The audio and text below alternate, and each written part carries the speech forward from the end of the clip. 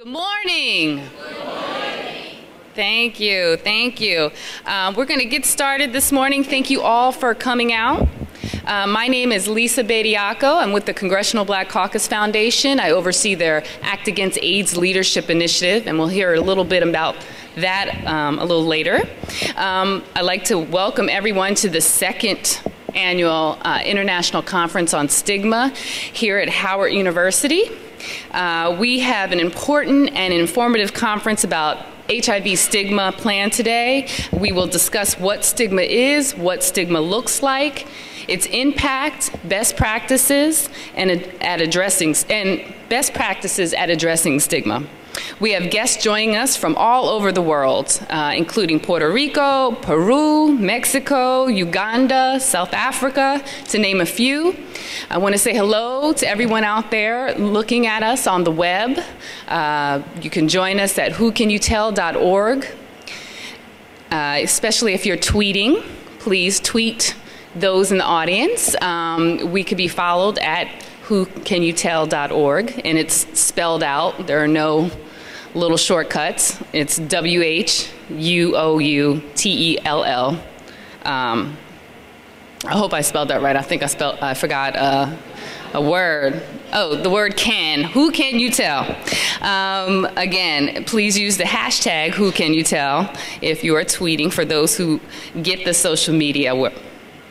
I want to say a special thank you to Howard University for hosting us again on this great, on this commemorative day of World AIDS Day. And to begin our welcome, please welcome to the stage Dr. Sidney Rabeau, the president of Howard University. Good morning. I'm afraid to put my notes down or touch anything. There's so much technology here. I'm afraid if I lay something down and hit a button, I might disappear. You might never, somewhere into cyberspace, and you might never see me again. On behalf of the Howard University community, I'm delighted and honored to welcome you to the second International Conference on Stigma. Today, at World AIDS Day, is the appropriate time to have this conference, but it's always the appropriate time to talk about issues of significance to our communities and the quality of our life. I too join in welcoming partners who are through the web participating in this. Brazil, I was told, Guatemala, India, China, South Africa, Saudi Arabia, and other points that might be listening or participating in this program. I was recently at an event, and there was a gentleman there said, I saw you a few weeks ago. And I said, where? And he said, I saw you in China. Now, I knew I wasn't in China, so I didn't know exactly what was going on, but it was an event here on campus. It was a webcast all over the world, and he happened to be in China at the time and had an opportunity to participate in that event. So what technology can do is marvelous, but something as important as the topic we're talking about today, you know, stigmas and HIV, it's a worldwide challenge. It's not just a Washington, D.C. challenge. It's not just the East Coast challenge. It's not just a United States challenge. So it's appropriate that we utilize our technologies to reach people throughout the world. We all know, and you'll find out more today about stigmas and what that actually means. But if you just think for a moment of your own lives and the ways in which we stigmatize individuals based on the color of their skin, their height, their weight, where they're born, the regional backgrounds from which they come. We've all been considered outsiders at one time or another. But just imagine for a moment the stigma that's carried by folks who have HIV. I was looking at some of the posters when I was coming in. They were on display, and the work that they're doing to really get some empirical data about how people feel about HIV and its impact on our communities, our people who have HIV, what stigmas really are, what are the realities and the myths that still in 2011 we're dealing with regarding HIV. 30 years later, we're still looking at a lack of awareness, a lack of understanding, and some misconceptions that are detrimental to us really addressing the full impact of HIV on our communities and helping us, solve some of the medical challenges and social isolations that are created by HIV. So the reality of stigma is real. The reality of HIV stigmas is something that you'll find out a lot more about today. And finally, I'd like to say on behalf of Howard University is that Howard University is about, and has been since 1867, fighting for the rights of the disenfranchised in a variety of areas, in the legal community, in education, in the healthcare community. But Howard's legacy is inextricably tied to justice, equality, and inclusion, and enfranchisement of people. So it is very appropriate and very fitting to have this conference here. Know that as you explore these issues of significance, that you have a partner here at Howard University. Thank you all so much for being here.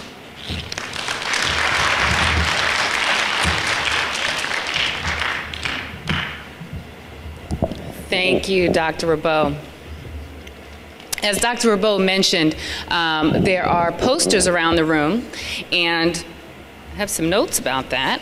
These posters were done by some young people, and we also have some some abstract posters that are out in the hallway, and I hope that everyone gets a chance to go around and look at them.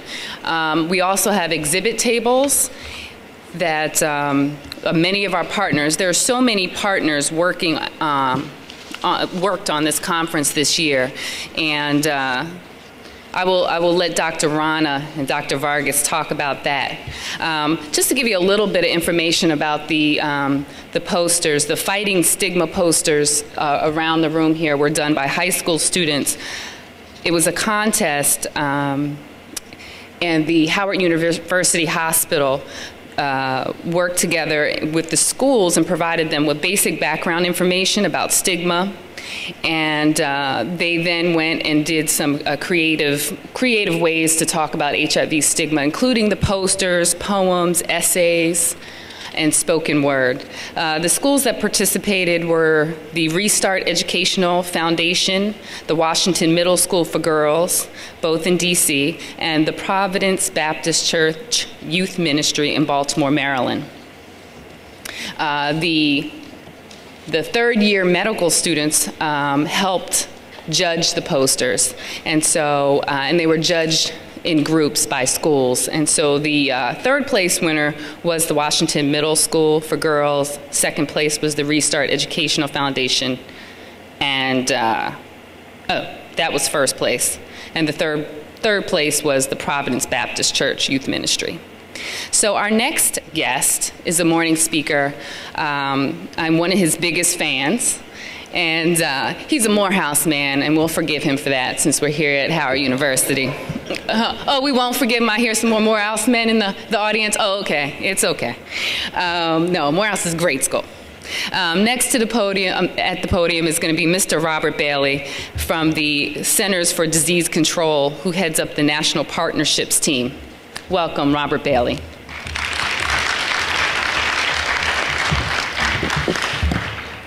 Thank you very much. I always get really concerned over the build-up, building high expectations, especially since everyone still looks like you're trying to defrost from walking in here this morning. So while I'm waiting for this to boot up, I just wanted to thank all of you again for inviting the CDC to participate in this, the second annual International AIDS Stigma Conference. And I think how fitting is it that here, as we talk about that, we're holding this, first of all, in the United States, and that oftentimes when we talk about international and international AIDS, the United States normally isn't something that you normally think of. But we do know, based upon the statistics that we have and upon the persons that are most impacted here in the United States, that we have pockets here in the United States that rival those that are in Africa or in Asia. So it's important for us to be able to have that conversation here in the United States as well, and to share that message with all of those of you out there who may be from places like Puerto Rico or Guatemala and some of the other places that President Robichaud Rabot mentioned earlier. So as Lisa mentioned again, I'm Robert Bailey. I'm the National Partnerships Team Leader at the Division of HIV/AIDS Prevention at the CDC, where we're responsible for preventing HIV infection in terms of promoting testing, linkages to care. And so just for the next few minutes, I'm going to give you just a brief overview of what we're looking at as HIV here in the United States, talk about some of the challenges that are promoting that, and kind of setting the stage for the conversation that you're going to be having for the day, which is to focus on HIV stigma. But I also like to always leave on a high note, the fact that there is still hope in the midst of this crisis.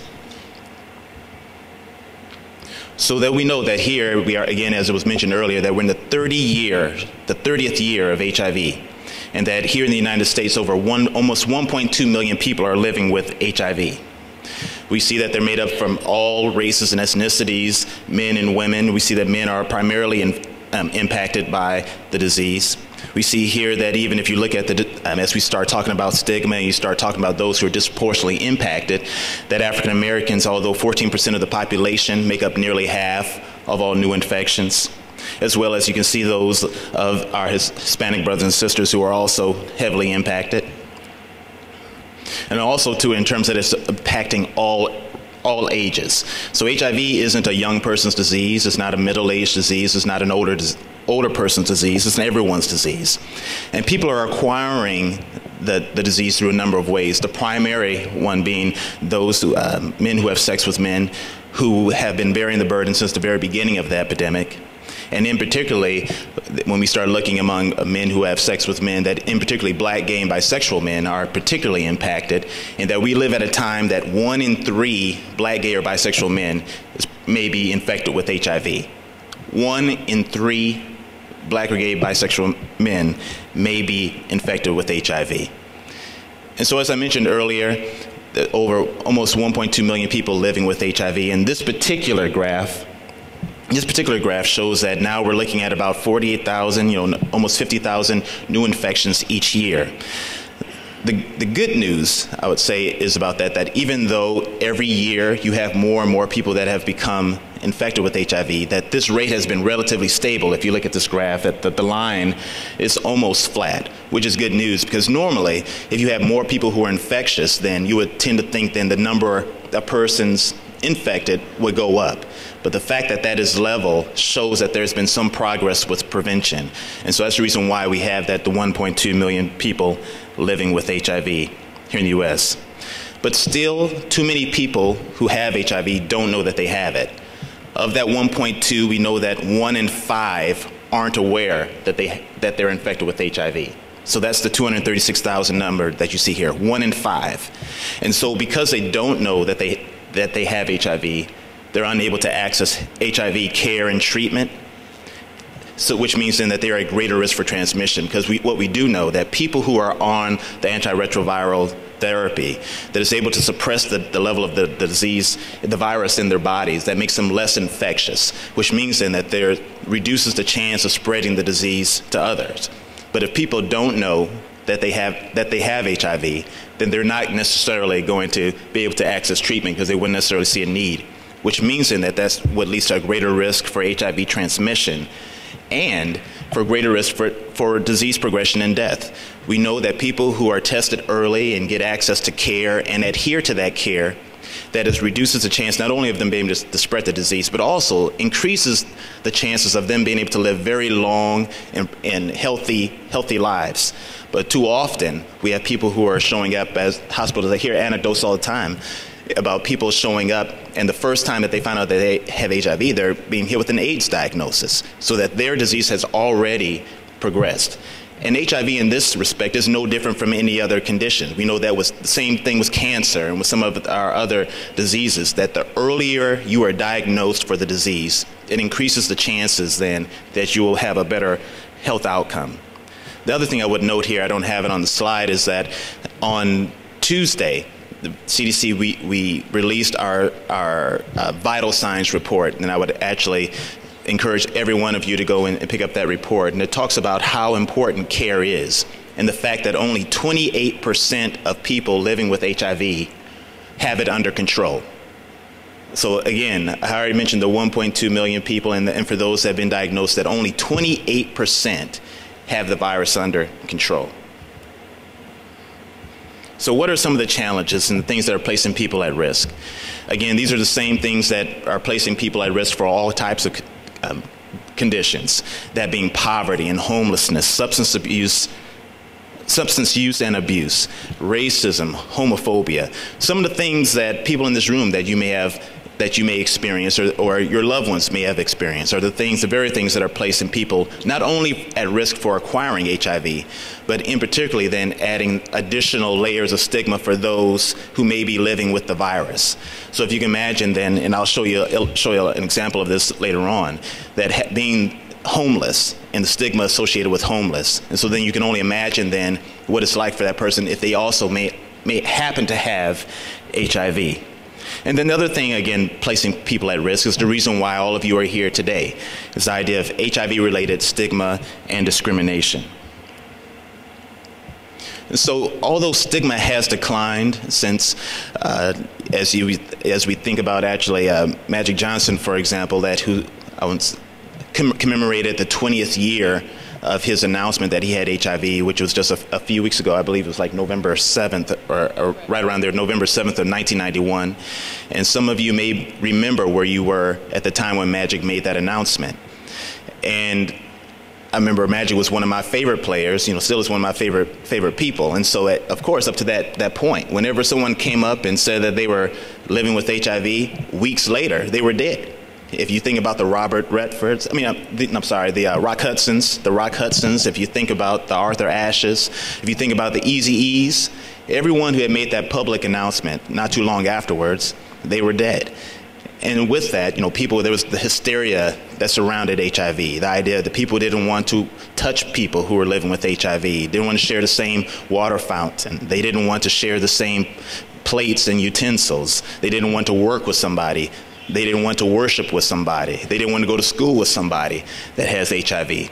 And so that then is what we're saying, that there has been some improvement and some decline in that. But still, we're living at a time, and this was just released this summer, that 45% of Americans would be uncomfortable having their food prepared by someone who is HIV positive.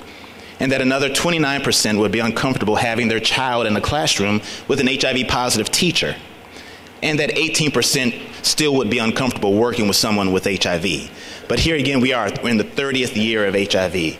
We're at a time where you would think then that everybody would know how HIV is spread, everybody would be educated to the point where this kind of stigma would no longer exist.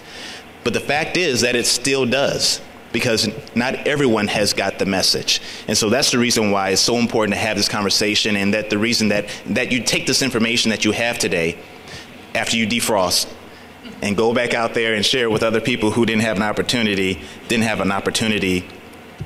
to attend this session.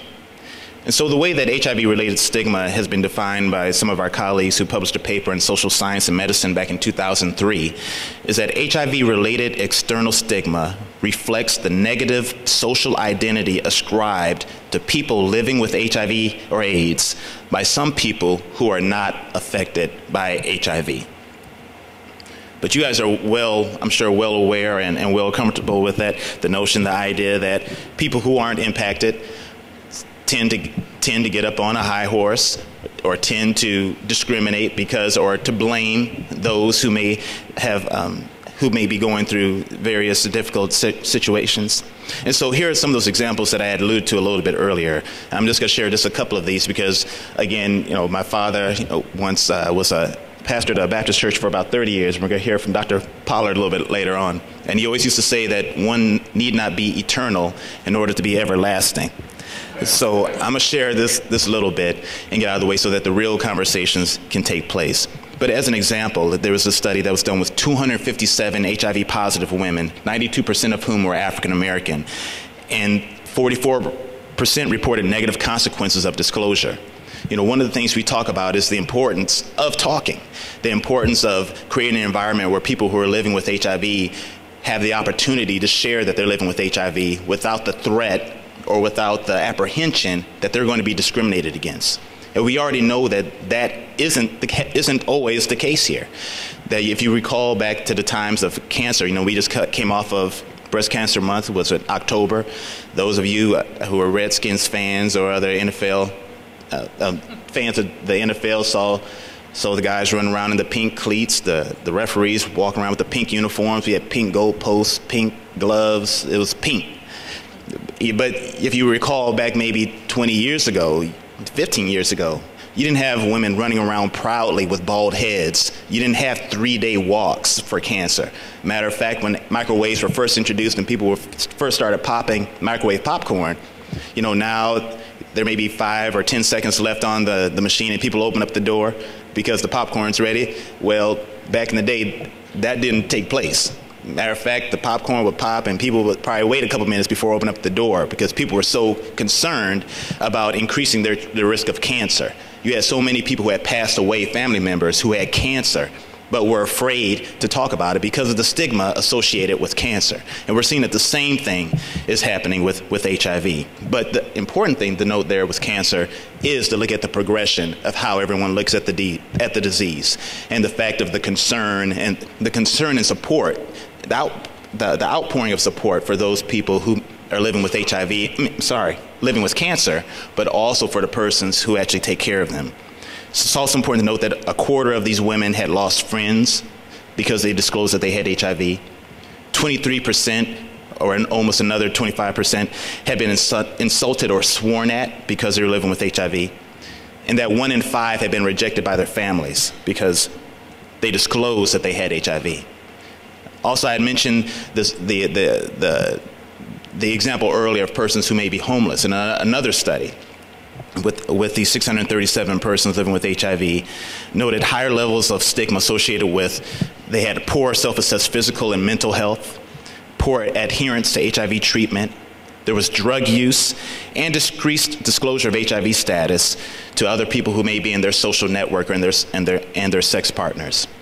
Because persons were finding, because of the effects of stigma, that poor self-image, that poor or that lack of interest or love of yourself, then means that people then living with HIV were less likely then to want to adhere to the treatment, less likely to want to interact with other people or to disclose because of all the negative consequences that have come from disclosure or from living with HIV. Another study that was done with HIV stigma in the gay community also talked about some of the other impacts of stigma that led to anxiety, loneliness, and depression, suicidal thoughts, avoidance, or seeking partners in sex clubs and other private sex parties where we know that risky sex takes place. So again, that having that lack of self-worth can lead to these other types of increased activities.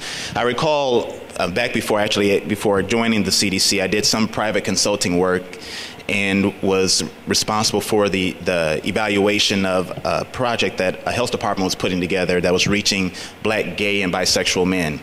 And so I remember looking through that two-way glass and observing this focus group and hearing a few of these men talk about the idea that they saw that HIV was just a normal and expected part of being gay. And so as I sat and reflected on it, it's something I think about on a daily basis, actually, with the work that we do. It's the idea that you think that your very existence or your very person or who you are is associated with HIV. You know, it's oftentimes the same thing as being a Black man. As I look at the news and other things, that when I grew up, I was originally from Detroit. And even though I didn't necessarily run in a bad crowd, or even though I may have had a chance to go to school, I still saw myself as being at risk for dying early, because I had had friends who had died early.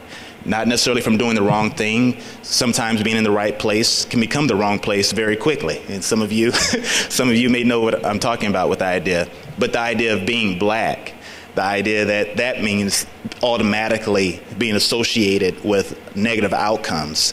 You can see then how that same type of mentality can be applied to HIV. But there's hope. I promise you a little bit of hope. I'm gonna leave you with a little bit of hope today. And the hope is that we know that through HIV testing and care that it's possible, again, for people to live almost normal lives and long and healthy lives. There are many people, just like Magic, who's living 20 years, has lived for 20 years, but people who have lived with the virus much longer than Magic Johnson, 25 years, 28 years, 30 years, that people are beating this disease, that HIV, we need to get to the point where HIV testing is so normal that we look at it the same way as getting tested for your cholesterol, getting your blood pressure checked, because HIV is a treatable disease now. Although it's still a very serious condition, but we need to be looking at it the same way as we treat diabetes, hypertension, cancer, and other sorts of diseases, because we know that early testing and linkages and adherence to care can again allow persons to live long and fulfilling lives.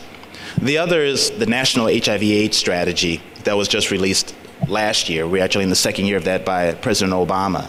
The idea that now the United States is like all the other countries around the world, and that we now have a national strategy or plan for how all the government agencies can work together, how the business and the faith and the educational community can all work together, how private citizens can all work together to stomp out HIV here in the United States. Also, we're seeing mobilization and increased campaign efforts. Just a few years ago, we launched the Act Against AIDS campaign, which was the first federally funded national campaign in almost 20 years to help refocus the nation's attention on the domestic HIV epidemic. Because oftentimes, as we always say, as the old folks used to say, that sweep around your own front door before you try to sweep around mine.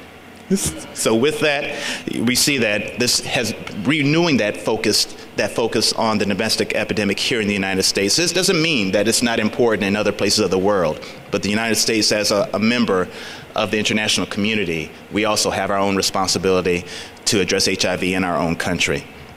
And then also, too, the Act Against AIDS Leadership Initiative that Lisa Fager-Bediako mentioned a little bit earlier. I always enjoy saying all of Lisa's name, Lisa Fager-Bediako. It's very esteemed. Where we're partnering with 19 of the leading African American and Latino civic, social, and media organizations to integrate HIV into every aspect of their organizations. Just as Dr. Rabot had mentioned earlier with Howard University, and that since its founding in 1867, there's been an inextricable link between the university and justice.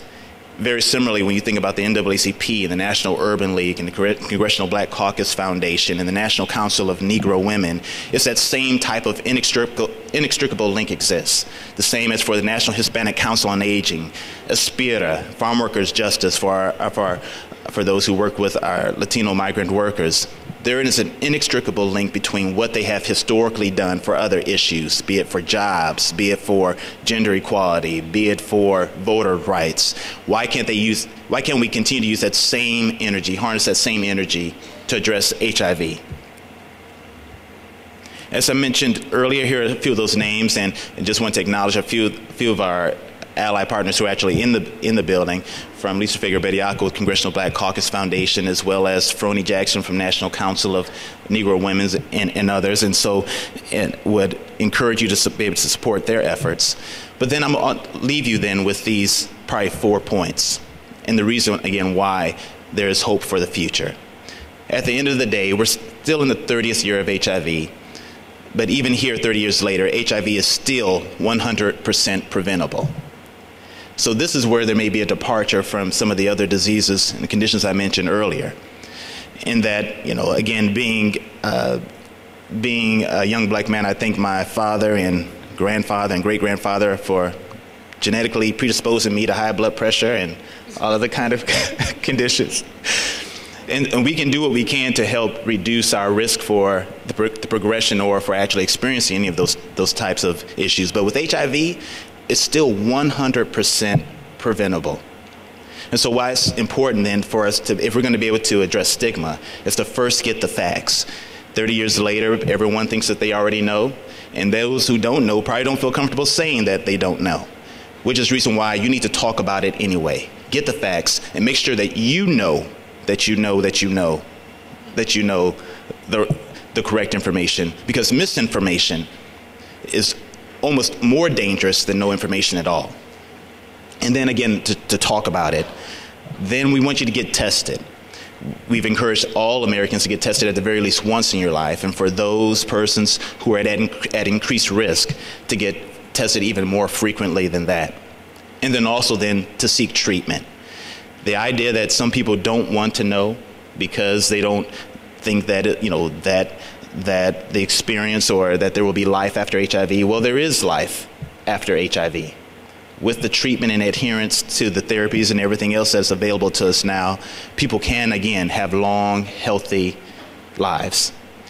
And then some of you still, as I look around the room, still may not see where you may fit in this picture. As a part of disclosure, I always say that I may be the most unlikely person to be working in HIV. I'm a heterosexual man who's not infected. Matter of fact, growing up, I never even knew any person in my family or friends who was living with HIV or died from AIDS. So then why would I get involved with HIV? Well, the fact is that we are all people. And it reminds me of a story that some of you may be familiar with, where there was some healing going on in a town. And these 4 friends had one of theirs that they were carrying along on a cot, that they climbed up on the roof and lowered the man through the roof so that he could be healed. And in that story, we always hear about the man who was healed jumped up and took his bed and ran off rejoicing. But there's not much more said about those 4 friends that brought him in. And I think the reason is that we don't need to know what their conditions were. But what we do know, and because they may not have been the one impacted, or in this case infected, but what we do know is that they saw that it was important, that they showed enough care and support for that person, that they made sure that they created an environment where he had the support that he needed and that he got the care that he needed. One of the other things we'd like to leave with you would be the preamble or the vision for the National HIV/AIDS Strategy, which I think sums it up, where it says that the U.S. will become a place where new HIV infections are rare, and when they do occur, every person, regardless of age, gender, race, ethnicity, sexual orientation, gender identity, or socioeconomic circumstance, will have unfettered access to high-quality, life-extending care, free from stigma and discrimination. So that's the vision for our National HIV/AIDS Strategy. But we know that faith without works is dead, that we have to be about the business, and we don't have much time. So as was mentioned earlier, I do have a great fondness for Howard. I went to Morehouse, and one of the favorite sayings of Dr. Benjamin Mays was that I have only just a minute, only 60 seconds in it. Forced upon me, can't refuse it, didn't seek it, didn't choose it, but it's up to me to use it. I must count if I abuse it. I must suffer if I lose it, give an account if I abuse it.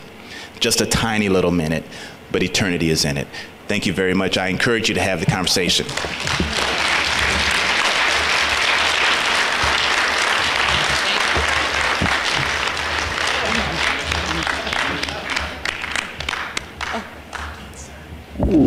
What do you need?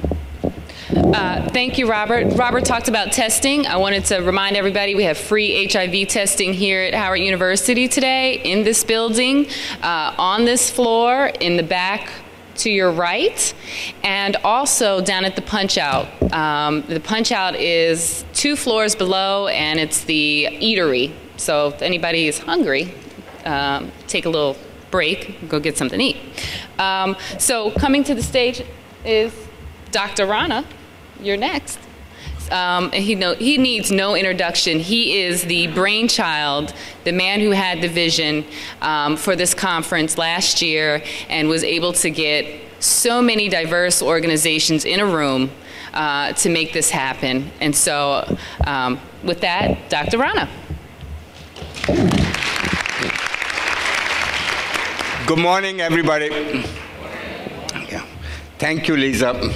You know, I wrote a page on gratitude, if you look at the program book, and I talk about miracles because when we started with this effort, we really had no money. We had no people. We were paid to do a job. And many miracles happened, but one day, I have to describe this miracle.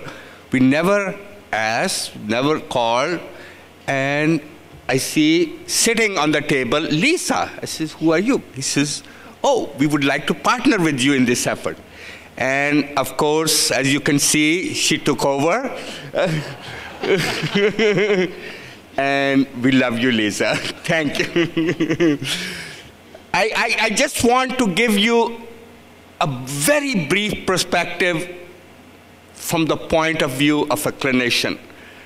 Now, Patty, Lenora, many of you others would tell you that our patients are more than just patients, because many of them, we start taking care of them when they were in the uterus. The others, we start taking care of them at 2 years of age, and now they are 25, 26.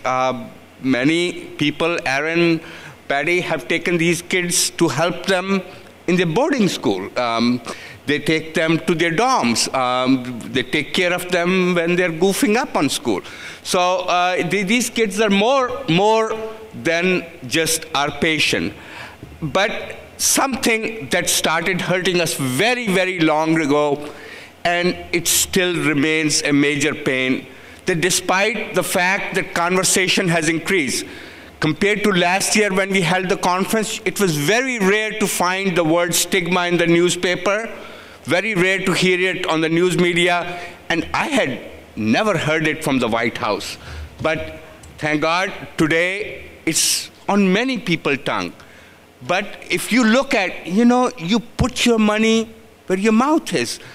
We are far, far away from where the money is. $15 billion going into vaccine research. You look at the medication, billions and billions of dollars going into aid for getting medication. But you look at the budget to overcome stigma, and I'll look at Robert, and I can look at many other people. Believe me, it is no more than hundreds of thousands of dollars. When requests for applications come, they are for international places, like this problem doesn't exist. Believe me, Washington, D.C. is no different than Soweto, South Africa. Washington, D.C. is no different than Jeddah, Saudi Arabia, or a place in South America. So I just want to give you these brief glimpses. This is the mother of one of my patients. I call her Rachel, and she was in my clinic. And I said, Rachel, your child has missed so many appointments. Why? Why? And she looked at me and she broke down. She says, Dr. Rana, something that happened 4 years ago makes me hate wanting to come to the hospital, because hospital made me feel untouchable. She said, I was in labor with my child, the child you see, and I was told I'm going to have C-section at 8 a.m. And here I'm waiting. And then half an hour before comes a physician, oh, your test came back positive. And she said, I'm still waiting. It's 9 o'clock. It's 10 o'clock. It's 11 o'clock. And the nurse came, well, we are still trying to find somebody to do C-section on you. She said, it was so clear to me, nobody wanted to touch me. And believe me, 30 years later, it hasn't changed. Stigma prevents individuals from seeking medical care. Unless we, as a doctor, I stand before you, the man in the mirror, unless we change, we cannot change people to come to us. Young lady, she's turned 20. We have taken care of her for a long time. She changed 4 schools before she dropped out. A family member divulged her diagnosis to a school friend, and every school, there were few people or many people, it didn't matter. They harassed her. They called her saucy. They called her juicy. They called her dirty. And she would pick fights and leave the school. And finally, she got thrown out of school, and she hasn't finished high school. Stigma stops an individual from getting a basic human right to learn and to educate themselves. And you've seen the poster, but this is one of the most painful cases. Chelsea died last year, November. She was 19, and I had been her doctor for a very, very long time. And what was sad was she would look at me and call me Dad. She had like 3 Ds at the end. And she wanted to be a stand-up comedian. But behind her laughter and bravado was a very broken heart. At home, she had separate dishes. Her family sanitized surfaces wherever she touched them. And she felt rejected. In shame, she refused to take her medication. She could have lived a long, productive life only if she could have taken her medications. Stigma and shame caused her death. So, folks, stigma kills people. Stigma is not such a small thing. A bad glance, a slight hesitation leaves a major, major effect on people. Something very, very serious. So, as I conclude, stigma, I want us to think about it. Stigma violates every single human right. The right to life, the right to health, the right to education, the right to freedom of movement. I can give you example after example, but there are 60 or 70 countries in the world where you cannot enter. US was one of them until a year ago. That if you have HIV, you cannot get a visa.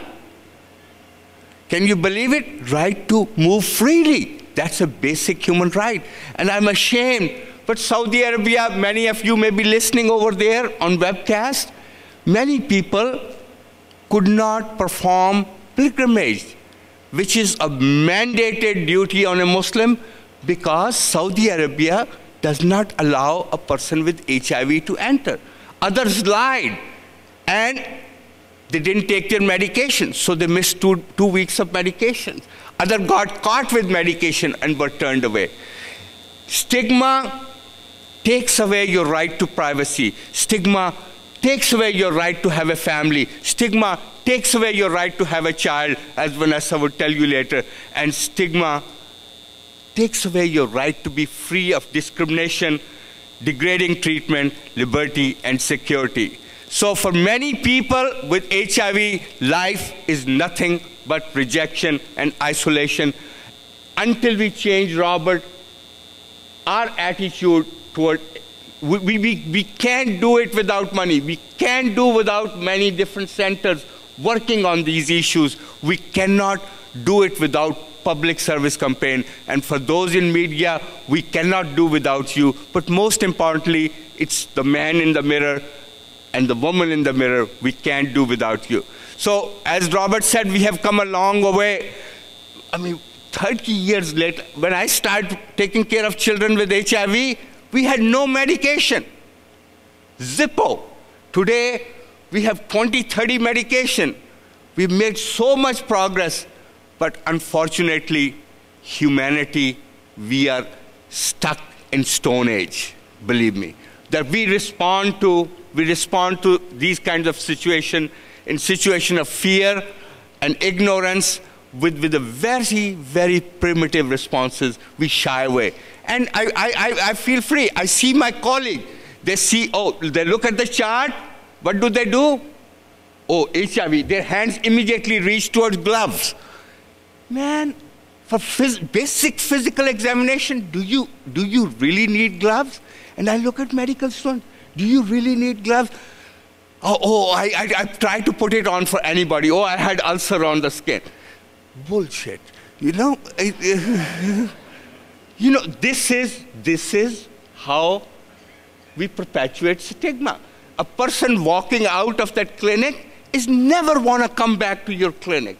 They never want to come back to close to the hospital. So our behavior towards those needing most compassion as a society remains despicable. And folks, I just want to say, HIV is a virus, but stigma is a virus which is worse than HIV. Stigma as a virus infects our brain cells designed to show love, compassion, mercy, and empathy. And it stops them from, just like a computer virus, it's a program cannot function, okay? The minute stigma virus infects our brains, boom, none of that works anymore. So a person today is getting infected every 16 seconds. Why are the prevention efforts not working? We know. stigma has a major role to play in it. And Robert mentioned many of this. So folks, I leave you with this. Stigma is darkness and ignorance. Today, we are here to learn that stigma is something we can do about. We can do something about it. We can wipe out stigma. We can get rid of it because the buck stops here. It's the man in the mirror who is responsible for it, and he and she can do something about it. Thank you so much for being here. Good morning, everybody. And I need to say good morning, America. We have 7 states confirmed participation and 15 that they are trying to log in as we speak. Buenos dias, Latin America. Pan American Health Organization has linked all Latin America to our conference. Good morning, Uganda and South Africa. And I hope I'm not missing anyone because we are receiving so many confirmations of people participating globally. I'm going to try to be very brief, telling you a story of why a center. For the ones who were here last year,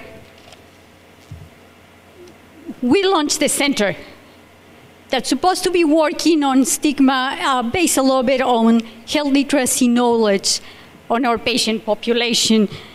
So I'm not going to go in details of the center. You have your handouts, and my presentation is going to be on the website, whocanyoutell.com.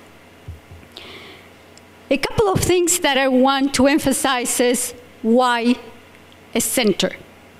You may have the question. We had the question. We have very valid reasons for a center. You can see the mission and the definitions of stigma that we have, that CDC has, that NIH has. But the most important piece is to remember that stigma is a social opportunistic disease that attaches to many illnesses. And actually, the bottom line is that increased mortality rates. We know that is the attitude that spreads HIV. We know about how much money are we spending because we don't do anything about health literacy, and we are going to continue spending that money. We know that now we have a national action plan to improve health literacy, and please remember, pretty much 9 out of every 10 people doesn't understand when you're teaching them, educating them because of the lack of health literacy skills. But that's not what I'm talking to you today, right? I say, why a center? So we know that we have some goals with this plan to improve health literacy, public domain, and they're going to be on our web. Very important to realize that our culture defines so many things, including who we're supposed to stigmatize or stereotype or discriminate against. Obviously, the center is in adherence with the National HIV Strategy, the National Action Plan to Improve Health Literacy, National Standards for Cultural Linguistic Service in Healthcare, and the Cultural Competency Continuum. As any center, research is one piece. We're going to be developing markers and tools, trainings, technical assistance, monitor and evaluate, but that is not what I told you, right? We're going to be talking about why. And then some of the whys are very much scientifically based. We try to become a forum for all of you, for all of us. Yes, we try to establish this kind of global knowledge network and develop this society-wide health response. And we need to fight for health as a human right. Some other important reasons: bringing together all stakeholders. We're bringing you together, and we want more people coming together for the center.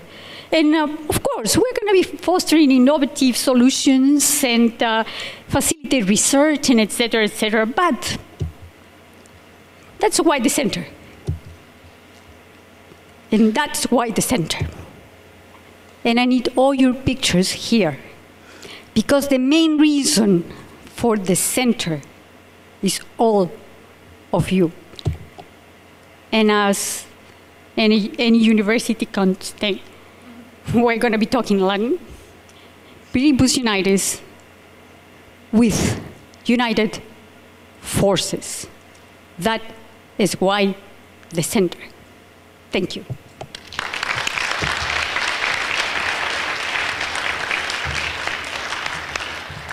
Thank you, Dr. Vargas. I think that summed it up. Why the center?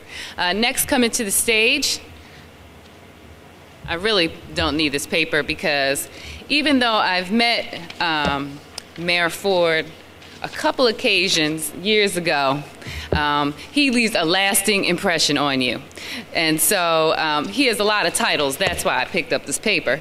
So today, the titles for Mayor Ford. Mayor Ford has, you were mayor for over 28 years as the mayor of Tuskegee, Alabama. So he is also the chair of the steering committee for the Center for Stigma and Health Literacy here at Howard University, and he is also the executive director for the World Conference of Mayors. He sits in the room with the President Obama. He is going to bring the vision. Welcome, Mayor Johnny Ford.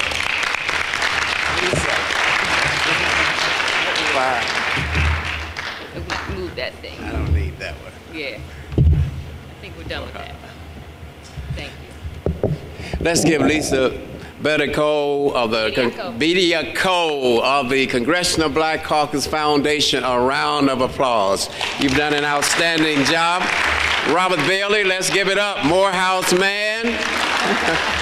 Dr. Pollard, you're going to bless us later. Dr. Vargas Jackson, powerful little lady, but great power. Give her a hand. Dr. Rayner, thank you for your passion. Thank you. And to all of you, turn to the person next to you and smile, because this is World AIDS Day. Give that a round of applause. So I bring you greetings.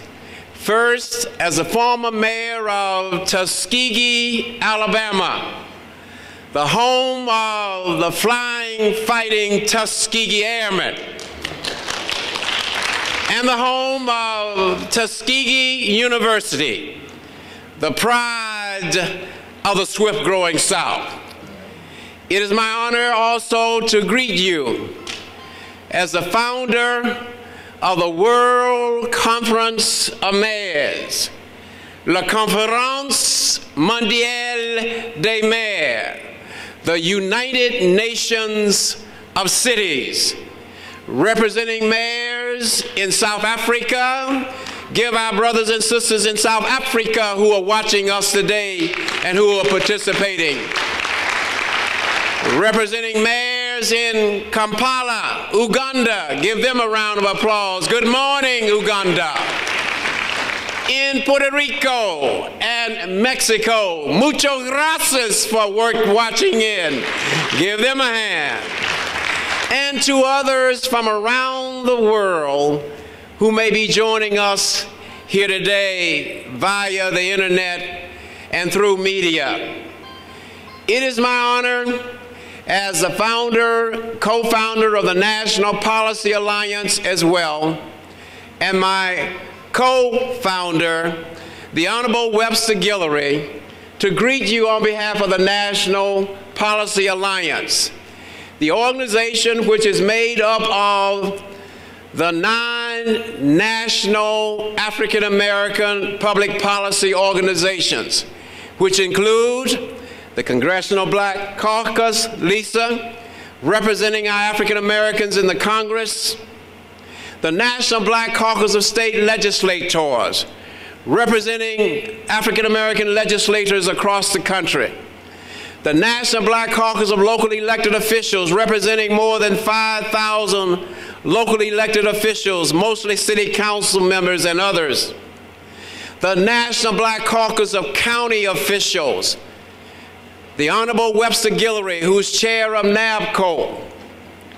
the National Conference of Black Mayors and the World Conference of Mayors, the National Bar Association, representing more than 40,000 black lawyers and judges from across the nation, the National Black Caucus of School Board members, who are the voice of our children who must be educated so that when they finish school in the United States of America, they will be able to compete with others from around the world. Blacks in Government, our largest organization, representing more than 2.5 million black government employees who execute and who carry out public policy, working at the local, the state, and the national level, as well as the Joint Center for Political and Economic Studies, which is our secretariat. Collectively, the National Policy Alliance represents more than 11,000 black elected and appointed officials from across the nation, and we all support the Stigma and Literacy Center here at Howard University. It is my honor as well to issue a proclamation on behalf of our mayors from around the world. I was so proud as I walked down Pennsylvania Avenue last night to see the White House decorated for the Christmas season, and to see hundreds of children there in front of the White House, but to also see that beautiful red ribbon draping from the White House. That means we have a man in the White House who cares about the fight and the struggle to cure and to conquer HIV/AIDS in this nation. That means we're moving in the right direction. And so today, the World Conference of Mayors and the National Policy Alliance, by authorization of the Board of Directors, I hereby proclaim this day as World AIDS Day. And I ask all of you who are committed to the fight and the struggle to conquer HIV/AIDS and other infectious diseases to stand on your feet and put your hands together and let the world know that you stand up in this fight. You're not ashamed of stigma, and you're going to let the whole world know that we are together in this fight. This is World AIDS Day, not only in the United States of America, but in Uganda, in South Africa, in Puerto Rico, and all over the globe. Thank you so much. Now, for the members of the Stigma Committee, Steering Committee, please stand. Those of you who work with Dr. Vargas Jackson and Dr. Rayner, the other members of the committee, I want them to stand as well. Let's give them a hand. Let's give them all a hand. I want to say to President Rebowe, the president of Howard University, we thank you, Mr. President, for your leadership at Howard Universities. The HBCUs are very important in this struggle against HIV/AIDS. And we are working with the other black colleges to make sure that we develop a network to work together against this common enemy. Now, the question may come to your mind, why do I commit myself to serve as chair of this steering committee? I am not infected by HIV/AIDS. I've not lost anyone in my family to HIV/AIDS. So the question is, why is Johnny Ford involved in this effort?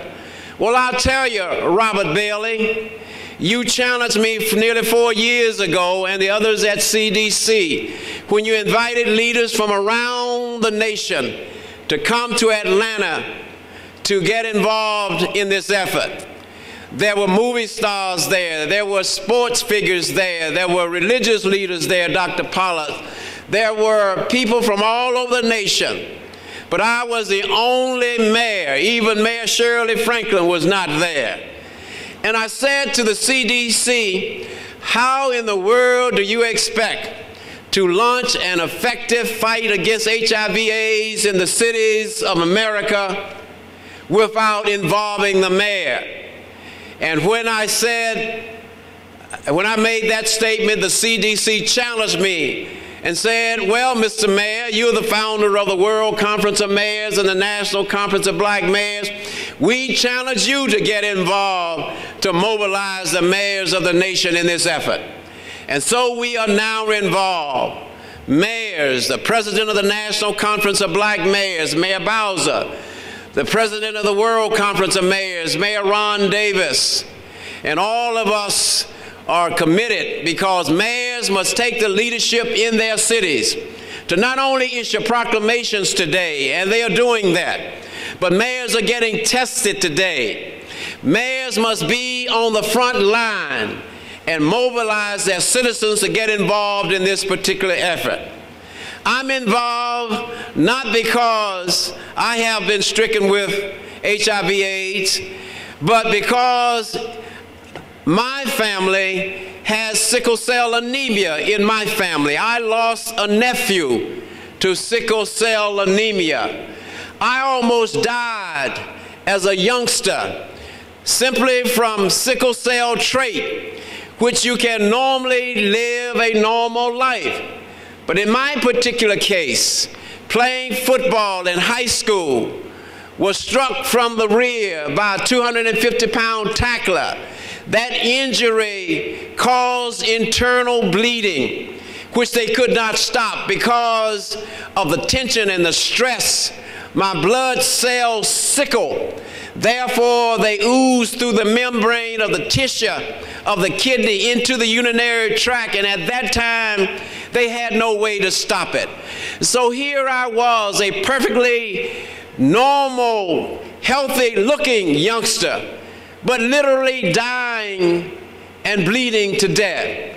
Thank God I had a mother and a father who did not have any money, didn't even have insurance, but somehow my father took me to a place, St.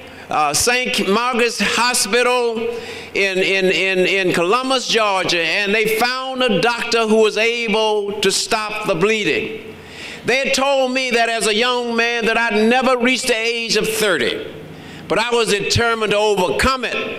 But thank God someone cared about me and someone helped me. And today I'm able to stand here today and be alive. Well, if we could overcome it with sickle cell trait and still that disease, sickle cell, there is no cure. But if we can overcome that, and if I could overcome it and still live, there are those who are living with the HIV virus. They can overcome that challenge. It's an illness. It's a sickness. Stigma prevents people from getting help. People are shamed, and therefore they don't want anyone to know. They don't want their family to know. They don't want their neighbors to know. You got to grow up, people. You got to realize that you have got to forget about being ill. Forget about what people may say. Go and get help. There's help not only on the way, there's help today. And our message today and our vision today is to have a world where the peoples of the world will no longer take a second look at a person who's ill with HIV or sickle cell anemia or whatever. They are all our brothers and our sisters. We're all human beings. God made us all. We should love each and every one. We should reach out and join hands together.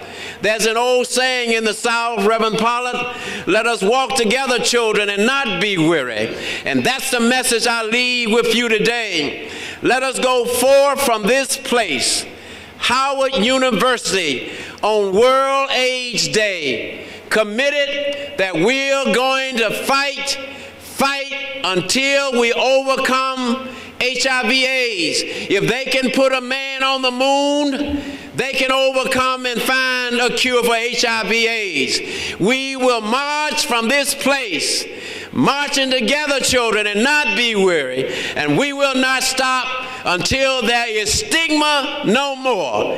And we can all stand on our feet and say that we are the soldiers in the battle to overcome HIV, AIDS, and stigma.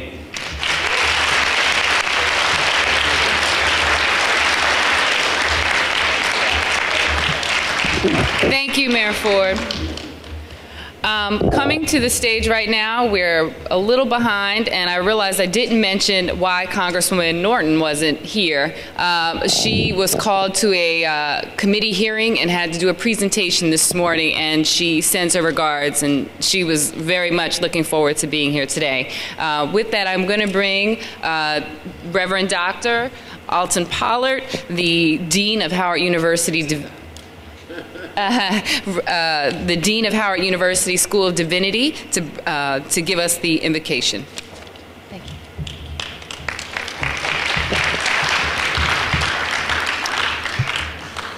Whether you are in your seats here or in many parts of the globe, we invite you now to take a moment of introspection and join with me in prayer.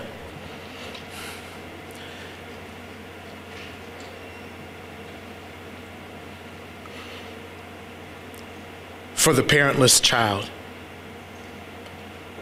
the bullied child, the homeless man, the abused woman, all who have been impacted by AIDS, the business person, the sanitation worker, the caregiver, the educator, the homemaker. Without discrimination, HIV has impacted them all. On this World AIDS Day, in the presence of bigotry, prejudice, and stigma, we search for a way to overcome our fears. Red state, blue state, or purple. On either side of the Atlantic Ocean, beyond the Pacific, and in countries north and south. In my neighborhood and on your street, we join our hearts in prayer. Without respect of religion, education, or economic background. Hear our prayer, O universe, and guide us to that place where we will not only educate and prevent and treat and cure, but where we will no longer allow stigma to have sway over the lives of any human beings. I am because we are, and because of this faith. You belong to me, and I belong to you. Every human being, irrespective of condition, a child of the universe, my sister and my brother. May we become the answer to our prayers. Ashe, Amen, Iman.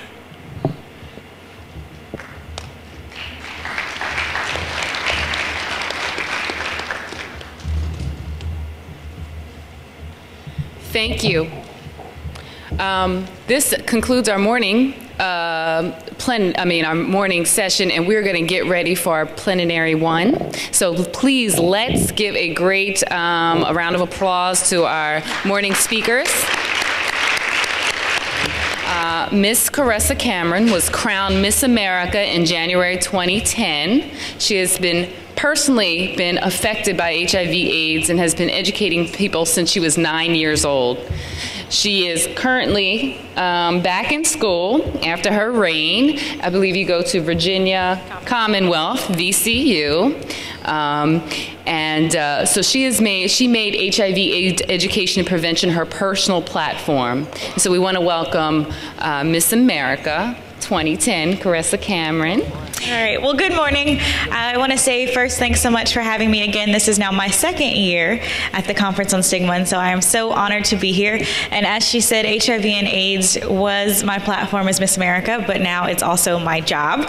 I work at AIDS United as the Mid-Atlantic Regional Organizer, and so I am the head of Washington, D.C., Virginia, Pennsylvania, New Jersey, and Virginia. So I'm honored to be here, and I am excited to introduce our extraordinary panel of people who are going to be speaking with us today. After they have all spoken, we will be giving you all a question and answer session after each one of them speaks, so that you can ask them some questions, and I will introduce them one at a time prior to them giving their presentation. And so, Dr. Pappas, you were put on the spot, so I'm going to read your bio first, and you'll get to go first. All right. Gregory Pappas, MD, PhD, is the Senior Deputy Director of the District of Columbia Department of Health and leads the HIV/AIDS, Hepatitis, STD, and TB administration. He has over 25 years of experience in global health and works in more than 30 countries. He received his MD and PhD degrees from Case Western Reserve. In the U.S. Department of Health and Human Services, Dr. Pappas directed the Office of International Health and served as the Senior Policy Advisor to the Surgeon General, David Satcher. He was also a major author on the 5-year strategy for PEPFAR. Please welcome Gregory Pappas. Good morning, everyone. And congratulations to Dr. Vargas, Dr. Rana, all of Howard for putting together this very important event today. It's a great, I've lived in DC since 1987, and it's wonderful to see how we're combating stigma.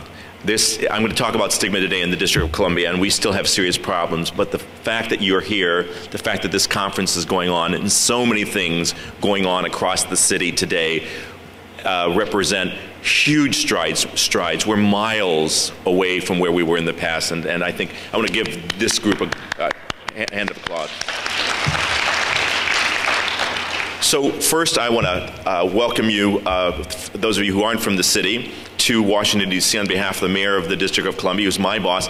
I think of myself as probably the luckiest city AIDS director in the United States to have a mayor who is an HIV activist. I do not have to tell him anything. This guy goes. He has heard the call, both nationally and internationally, of AIDS activists calling for leadership at the highest level, and he's formed a commission for HIV/AIDS, which he chairs. He doesn't hand it off to somebody else. He's there at the table making changes. I'm going to say something about that. I'm very inspired today by UNAIDS' recent report, Getting to Zero. And you know what? If anybody's going to get to zero, it should be DC first. It should be DC first. What does getting to zero mean? It means no new infections, no infant deaths, and no one dying of HIV. So getting to zero is something, it's a new concept, it's a new part of our dialogue, but let's really think about that seriously today on this day. DC still has a serious AIDS epidemic. There are currently about 16,000 people who are HIV positive. We have about 5,000 cases over the last 4 years. 3% of the District of Columbia is HIV positive. And only about half to a third of those who are positive know they're positive. A lot of people are out there in public doing what they're doing, HIV positive, and they don't even know it. A lot of them, a lot of people. And it's true all over the city. The WHO, the World Health Organization, calls an epidemic at 1% of a population. White people have 1%. All our wards have 1%. Over 65 has 1%. We have an epidemic in the District of Columbia. I'm going to say more about that. We have serious challenges. 2 or 3 people are diagnosed every day in the District of Columbia from HIV, and 1 person still dies. I'm going to say more about that. But we have a lot to be proud of, a lot to be thankful for. This year, we set 3 new records: a new record for condoms, We're now giving 120,000 HIV tests every year. That's a 30% increase over 3 years, increase over last year. We set a new record for condoms, 10 times the number of condoms, male and female condoms. Since 2007, we're up to 5 million condoms a year. We've set a record for connecting to people to care. It used to take about a year between the time a person was diagnosed, that they found out they were HIV positive and made their way to a doctor. Now it's down to about 3 months. 70% of people get to the doctor within 3 months. We are doing HIV testing all over the city. It used to be there was 1 or 2 places in town. You know, you can get an HIV test at the DMV in the District of Columbia.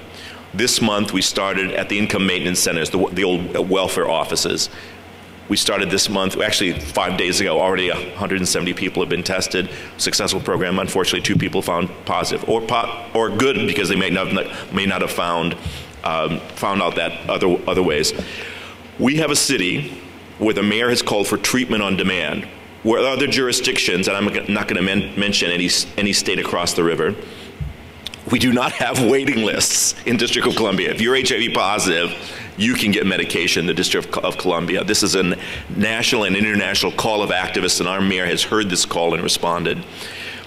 We have had a 60% decline in new cases among intravenous drug users.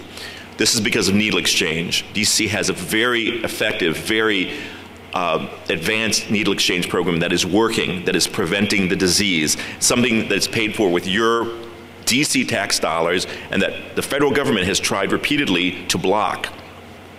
Not federal taxpayers' dollars that we pay anyway, not those dollars. I'm saying the dollars that you pay in DC taxes, they try to block those. So far they haven't been successful, and this program is a national model. There has not been 1 child born with HIV in the District of Columbia since 2009. That's a big accomplishment.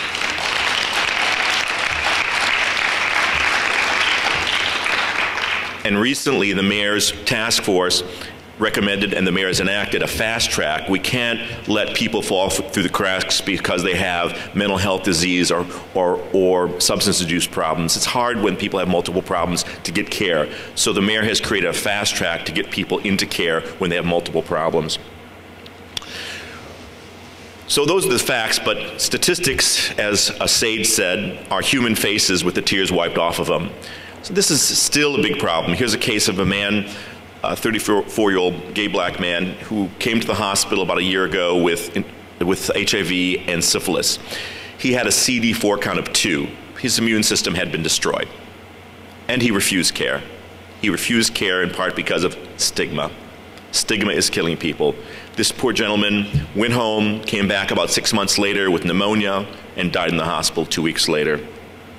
Stigma, according to the former director of the UN, Ki Moon Bang, remains the single most important barrier to public action. It's the main reason why too many people are afraid to see doctors to determine whether they have diseases or to seek treatment if so. It helps make AIDS a killer. This is a global problem, and it's still a problem in DC. Research tells us, this is research in the US, that stigma, that study participants who have never engaged in HIV care are less likely to know someone else who's HIV positive or have some assistance in making their medical appointment. So if you don't know of anybody who's positive, you're afraid. So when someone comes out as HIV positive, they're helping someone. They're helping themselves, they're helping their family, but they're helping another person who's failing to disclose. And they're also more likely to deny that they're HIV positive. So stigma is still, this is a national study, still very much a reality. In DC, we see it in the numbers again. We're going to go through a lot of numbers here, talking about the indirect effect of stigma, the way stigma plays out in testing, in treatment, but then show you some data specifically on stigma itself. So one of the ways we think about stigma is progressing to AIDS. So you get HIV infected, but progressing to AIDS means you didn't get tested and you didn't get treated in a day when there's testing everywhere. As I said, you can get tested at the DMV in DC. and we have treatment on demand. So why are people still progressing to AIDS? And in fact, 31% of blacks who are HIV positive progress to AIDS within 12 months of their diagnosis. About the same among Hispanics, 36%. After 1 year after their diagnosis, they're still not in treatment, they progress to AIDS. It's 45% of drug users, 43% of MSM IUDs. So we've got people who get diagnosed and they still progress to AIDS. They're not getting care. They're not in a city that's got treatment on demand, in a city that's got ample number of doctors to treat them. It's a grim story. It's a grim story. But here's another story. These are both real people. This is a woman I met a couple weeks ago, 45-year-old black woman.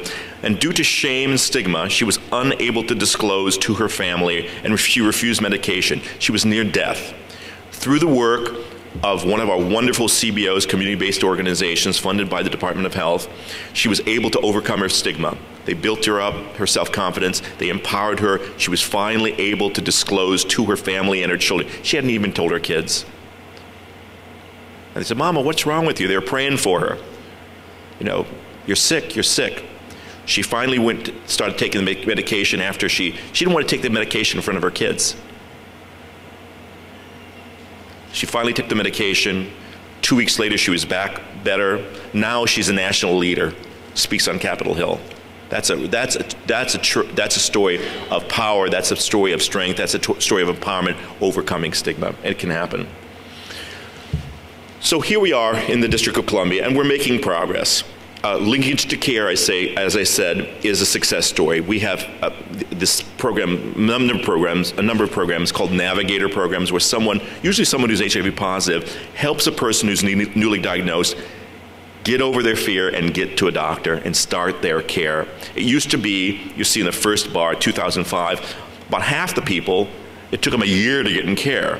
Now that's down to 17. In fact, this year is a new record. 71% of kids, of people HIV positive, get into care within a year. There's still disparities. Blacks and whites are somewhat different. Linkage to care, less than 3 months. Whites still are a little bit ahead of blacks, but that number has also been improving, and we're working on that disparity. That's a major issue for both the National HIV/AIDS Plan and DC's efforts to overcome disparities. Another way to look at stigma is CD4 count at time of diagnosis. So CD4 count is the number that we measure your immune count, your immune status. How strong is your immune system? If the immune system is low, your CD4 count is low. So if you're at the time of your diagnosis, when you go and get your CD4 count, if it's low, it means you've had the disease a long, long time. And we see here that over the years, the CD4 count at time of diagnosis has improved. That means that we are finding people earlier and earlier in the disease, and that's a good thing. And that's a good thing. You don't want to wait till you're on death's door to get an HIV test. You want to get tested as soon as possible and get on treatment as soon as possible, because you want to improve you want to preserve your immune system. We've done so. Stigma is out there. It's with us all. We're all afraid of disease. I think it's kind of a human trait. It's why the Bible and all religious texts all through the world always teach about loving the sick, because it overcomes our basic human nature. But it's not just in the public. It's also in doctors. Doctors do not know about the severity of HIV in the District of Columbia. 72% in our 2011 survey said that they did not know the severity of HIV in District of Columbia, doctors. Only 28% of them correctly stated that all 4 quadrants of the district had a severe and generalized epidemic. More detail on that same fact. 51% of physicians in the district are not implementing testing recommendations. And while 91% of our physicians agreed that it was important for patients to receive routine testing, only 21% of physicians offer that test. So we've got a long ways to go. All sorts of things doctors said. I was a little bit shocked. As a physician, I was a little bit ashamed that, you know, my colleagues who were supposed to be educated said, oh, it's not in my population. Wrong. It's east of the river. Wrong. Oh, this is not an HIV place. Wrong. What do I do if someone becomes violent? Come on, you're a doctor. Get over it. You know, I didn't go to medical school to become a counselor. So what did you go to why are you a doctor if you're not there to help people with a serious disease? So this is the sort of thing that's still out there, and I'm glad that Howard in particular is having this conference, because of course it's a public conference, it's open to everyone, but this is a medical school and a leader of medicine in the district, and is helping tear down these barriers in the district. I'm going to try to come to a conclusion here. We do lots of surveys. Amazingly, among heterosexuals, men who have sex with men, and drug injectors, those people who find out they're HIV positive, part of our survey, 70% of them have seen a doctor in the last year, but no one offered them a test.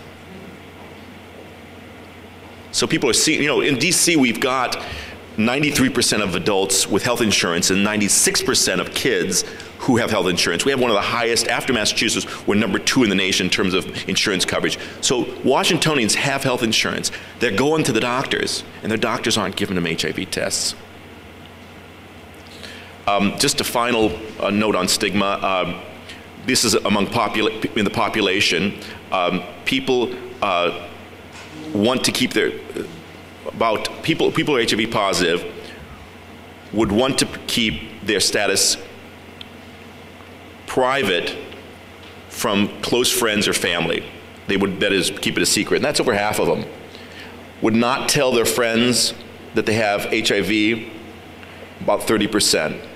And if someone in your immediate household was HIV positive, would you be fearful of contacting HIV from regular household? Still, 10 to 30% of them believe that. There's no way to get HIV from casual contact, but people still believe that. 10 to 30%, which is really quite shocking. So what are we doing? Very briefly, we're changing our conversation, we're messaging. We have a very robust program of ask for the test, big media. You see these on buses and billboards, in doctors' offices. We're working with doctors, we're working with consumer groups. We're breaking down myths. As I say, we're very happy about our DMV and Income Maintenance Center testing program. I'm going to leave you with messaging. The way we talk about HIV in public, in the media, I think currently promotes stigma. How many of you have heard DC is like Africa, DC has an HIV as bad as Africa? How many of you have heard that? Everyone's heard that. Okay, so it's a statistical oddity. We have 3.4 HIV prevalence in the District of Columbia. Many African countries have about the same. But we're not a city, we're not a state, we're not a country. We are a jurisdiction that's cut out of a metropolitan area. We're part of a city. If you look at metropolitan DC and the suburbs, and compared it to Atlanta, compared it to Baltimore, compared to Philadelphia, we have lower HIV rate. In fact, in a study by the CDC, the 12 cities study, half of people who are HIV positive live in 12 cities. DC is one of those 12 cities, and it's kind of in the middle. Now, if you look at studies of inner cities, inner city Baltimore, inner city New York, inner city Detroit, inner city Atlanta, HIV rate is high like DC. In fact, higher, 4, 5, 6%. So again, I don't want to make a mistake or mislead you as that DC doesn't have a serious AIDS problem. We do, but it's not unlike other cities. It's misleading. I'll say it in front of this group. I find it kind of racist to say that. It's like, oh, that black city, see all that HIV in that black city. It's just not accurate. So let's not shy away from HIV. Let's not pretend it's not a problem, but let's also not promote this notion that DC somehow is an outlier and has such terrible HIV come other places. That's stigma too. Let's get to zero. We can do it by working together, government, business, research, the community, and the university. Congratulations.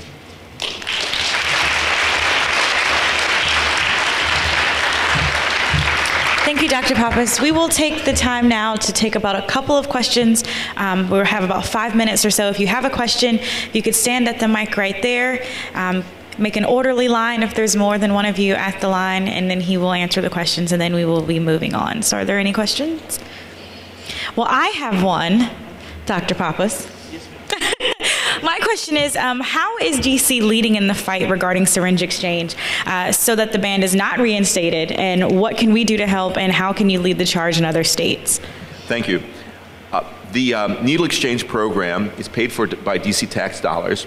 It's going very strong. If we had more money, I'd like to put more money in. It's a tight time, but we're doing. You know, we give out a lot of needles, and we're, you know, as I say, we're seeing decreased infections due to intravenous drug users. As citizens, you can support the mayor and our Senator Holmes Norton in fighting any attempt to let Congress take that away. The mayor was arrested because the federal government tried to block DC local taxpayers' dollars to be paid for abortion, and they backed down on it. As you know, because we're not a state, our local tax dollars have to go through the federal process for authorization. They allow us to spend our own money. In that process, they can disallow us for spending our own money for needle exchange. It hasn't happened. Every year they threaten, it never has happened. We need to be vigilant, we need to be aware, and we need to be activists and support our leadership in ensuring that the city spends its money in the way that we see fit based on our view of the nature of this epidemic. Thank you. Sir? Executive Director of the National African American Drug Policy Coalition, Incorporated, and one of our concerns is the problem of convincing doctors to get and to administer the test and getting people to, and educating how people, getting the message out. If the message is not known, how do you deal with educating teenagers who are starting to engage in sexual exploration of the risk of not only gonorrhea and syphilis, but HIV/AIDS, and how do we get people into quicker service? Those are some of the practical problems that we as an advocacy or an educational organization are trying to get people to deal effectively with the idea of stigma. I congratulate you and I thank you. I use it, this is an extremely important issue. Everybody, the DC Health Department suggests that everybody in the district is tested once a year. How many people are tested once a year? Few, good, a few, but not everybody. And in fact, only about 1/3 of the city, based on our statistics, is tested every year. So to promote getting everybody and getting doctors to administer the test. Well, part of it is asking for the test. You know, there's public awareness. Patients need to ask doctors for their, you know, they've got insurance. Doctor drew blood for their cholesterol or whatever for $1.50 extra. You know, that's included in your health insurance. You get your HIV test. So asking for the test is important. Let me use this as an opportunity for doctors. There's a lot of misunderstanding, including here at Howard, I'm sorry to say, that, oh, it's illegal to do HIV testing unless you get a written consent. Not true. It's not true. Oh, you have to do an hour of pre-test counseling. Not true. It's just like a regular test. That's the policy. Dr. Akhter sent out an email to all licensed physicians, nurses, and other people who are licensed by the District of Columbia this month, actually last month, now we're in November, stating what the policies were, also giving you billing codes of how you bill, you know, what number you put down in the form so you can get paid for, you know, doctors should be paid for their work, billing codes there. So it's very clear that it is an easy, it's like any other medical test in the District of Columbia. There's no restriction. And anybody tell you that, oh, well, you got to do this and that, tell them to read their email. And one follow-up question. In dealing with people released from DC jail, at least in the previous administration, I'm not sure whether it's changed at this point, people who are being released from jail could opt out of being tested when they're being released. Why can't we mandate that everybody coming out of prison be, in fact, tested, especially young men who sometimes are victims of sodomy or rape in prison, sometimes become HIV infected and don't even know they are, come out and have promiscuous sex with many different black women and therefore infect them. And a lot of people say the incarceration of black males in prison in the excessive number is one of the reasons why we have excessive rates of women infected with HIV. How can we correct that problem? Well, you're absolutely right that we have high levels of African American women HIV infected in the District of Columbia, and most of them are getting it from their husbands, boyfriends, who either don't know they're HIV positive themselves or fail to disclose. The jail problem is an interesting one. Actually, almost all the men who come through the prison accept HIV testing. The problem is when they go out, they don't disclose it, and they don't get on medication. Even though the medications, there's a difference between formal access. It's there, but you got to go and get it. And even with these navigator programs, some of these guys, are surfing on beds. They don't have a place to stay. They don't have a job. HIV is not like really high on their list. They're trying to just get by the next day. So we have a broader problem in society of helping returning citizens get their life stabilized so they can act responsibly. So there's an act of compassion around HIV and an act of compassion more broadly to try to help brothers who have had a hard time in life and figure out how to get their life stabilized. Thank you for the comprehensive means that you're taking. Unfortunately, time is up for questions for this session. We have another speaker. I'm sorry. I would like to now introduce Vanessa Johnson, JD. She is the principal of Just Cause Counseling. She serves as the board chair for the National Women and AIDS Collective and as a member of the United States People Living with AIDS Caucus. She has 28 years of experience in health and consumer-related issues, with 14 of those years spent designing innovative and effective HIV prevention and leadership development initiatives. Prior to launching her own business, Ms. Johnson served as the executive vice president of the National Association of People Living with AIDS. She is a graduate of Temple University. Please welcome Ms. Vanessa Johnson. While we're waiting for that, I just wanted to say to Dr. Pappas, thank you very much for your presentation. I think he set the stage. In a way, it was good you went first, as he talked about case studies and case studies of people living with HIV, and that really represented the spectrum of people living with HIV/AIDS and the impact that stigma has on them, whether that be from the young man who died because he couldn't see his way through the fog of stigma, or to the woman who was willing to accept help and be guided through that fog. So I'm one of those stories. I'm somewhere in between, and I'm going to share that with you. Okay, we're going to play a game called the Stigma Game, and why disclosure is difficult but necessary. My name is Vanessa Johnson, and I serve as the board chair for the National Women and AIDS Collective. And I want to thank you for the introduction. Thank you. And I thank my colleagues who are also going to be coming behind me. And I'm going to not share all my slides because I know we're running a little bit behind. So let me just get this on to the slideshow. I changed my slides a little bit. This is the version I gave them, and this is my new version. So I don't try to do both.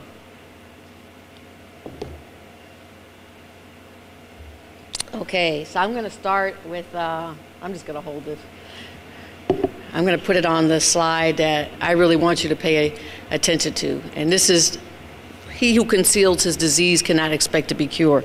But before I start that, I'm going to tell you what my presentation basically is going to outline. The purpose of the presentation is to share my lifelong struggle with stigma. I'm not going to just talk about HIV-related stigma. I'm going to talk about all the stigmas that probably led to my own vulnerability to HIV infection. I'm going to talk to you about how I faced HIV-related stigma. I had a really nice conversation with Mr. Harris. Mr. Ron Harris is the communication director here. at Howard University and for the hospital. And I also want to thank Lisa for having given me the opportunity to present before you this morning, because in her invite, it enabled me to look at how I have moved through my own HIV diagnosis and how I've handled stigma. And then I have come a long way, because yesterday I was very comfortable. I did an interview with Dr. Rana, and we just played off of each other. That, you have to be very comfortable in your own skin to do that. And I think that's what helps people deal with their own stigma. Because if they can see somebody else who can deal with it on a level where they're like, oh, well, she's talking like it's like everyday conversation, well, maybe I can do that too. Because, regardless, there are leaders, but we are also followers. So I lead and follow. And then I'm going to talk to you about how I renegotiated my own life after being diagnosed with HIV. I was going to get into a lot of definitions, but I know the opening panel did that, so I won't. Only thing I will say to you is that I liked the definition I found, which is social stigma is deeply discrediting and may elicit some form of community sanction. And what that reminded me of was the movie Philadelphia. How many people have seen Philadelphia? And in the dialogue, and NAPWA, Steve Bayless and them use this during their present training on assumptions, but there's a scene in the movie where they're in the library, and Tom Hanks is reading, or Denzel Washington's reading a Supreme Court decision about AIDS and discrimination, and then there's a line that always touches me, that there's a social death that precedes the actual physical death for a person living with HIV. Now, that was done in the early part of the epidemic, but as you can see from the slides that Dr. Pappas presented, that is still true for a lot of people today. So, I'm going to talk to you about my story, and I'll come back to this. I was one of those people on the opposite side of the spectrum. You have one side of the spectrum of people who will never say they're HIV positive, will never disclose, and then you have the other side. And I've always been a person of extremes. I've never been moderate in anything I do. So I always told people from the time I was diagnosed. I mean, I would talk to people in the airport and they say, well, what do you do? I'm just coming back from an HIV/AIDS conference. And people would be like, why are you telling people that? I'm like, because I want to know where they stand.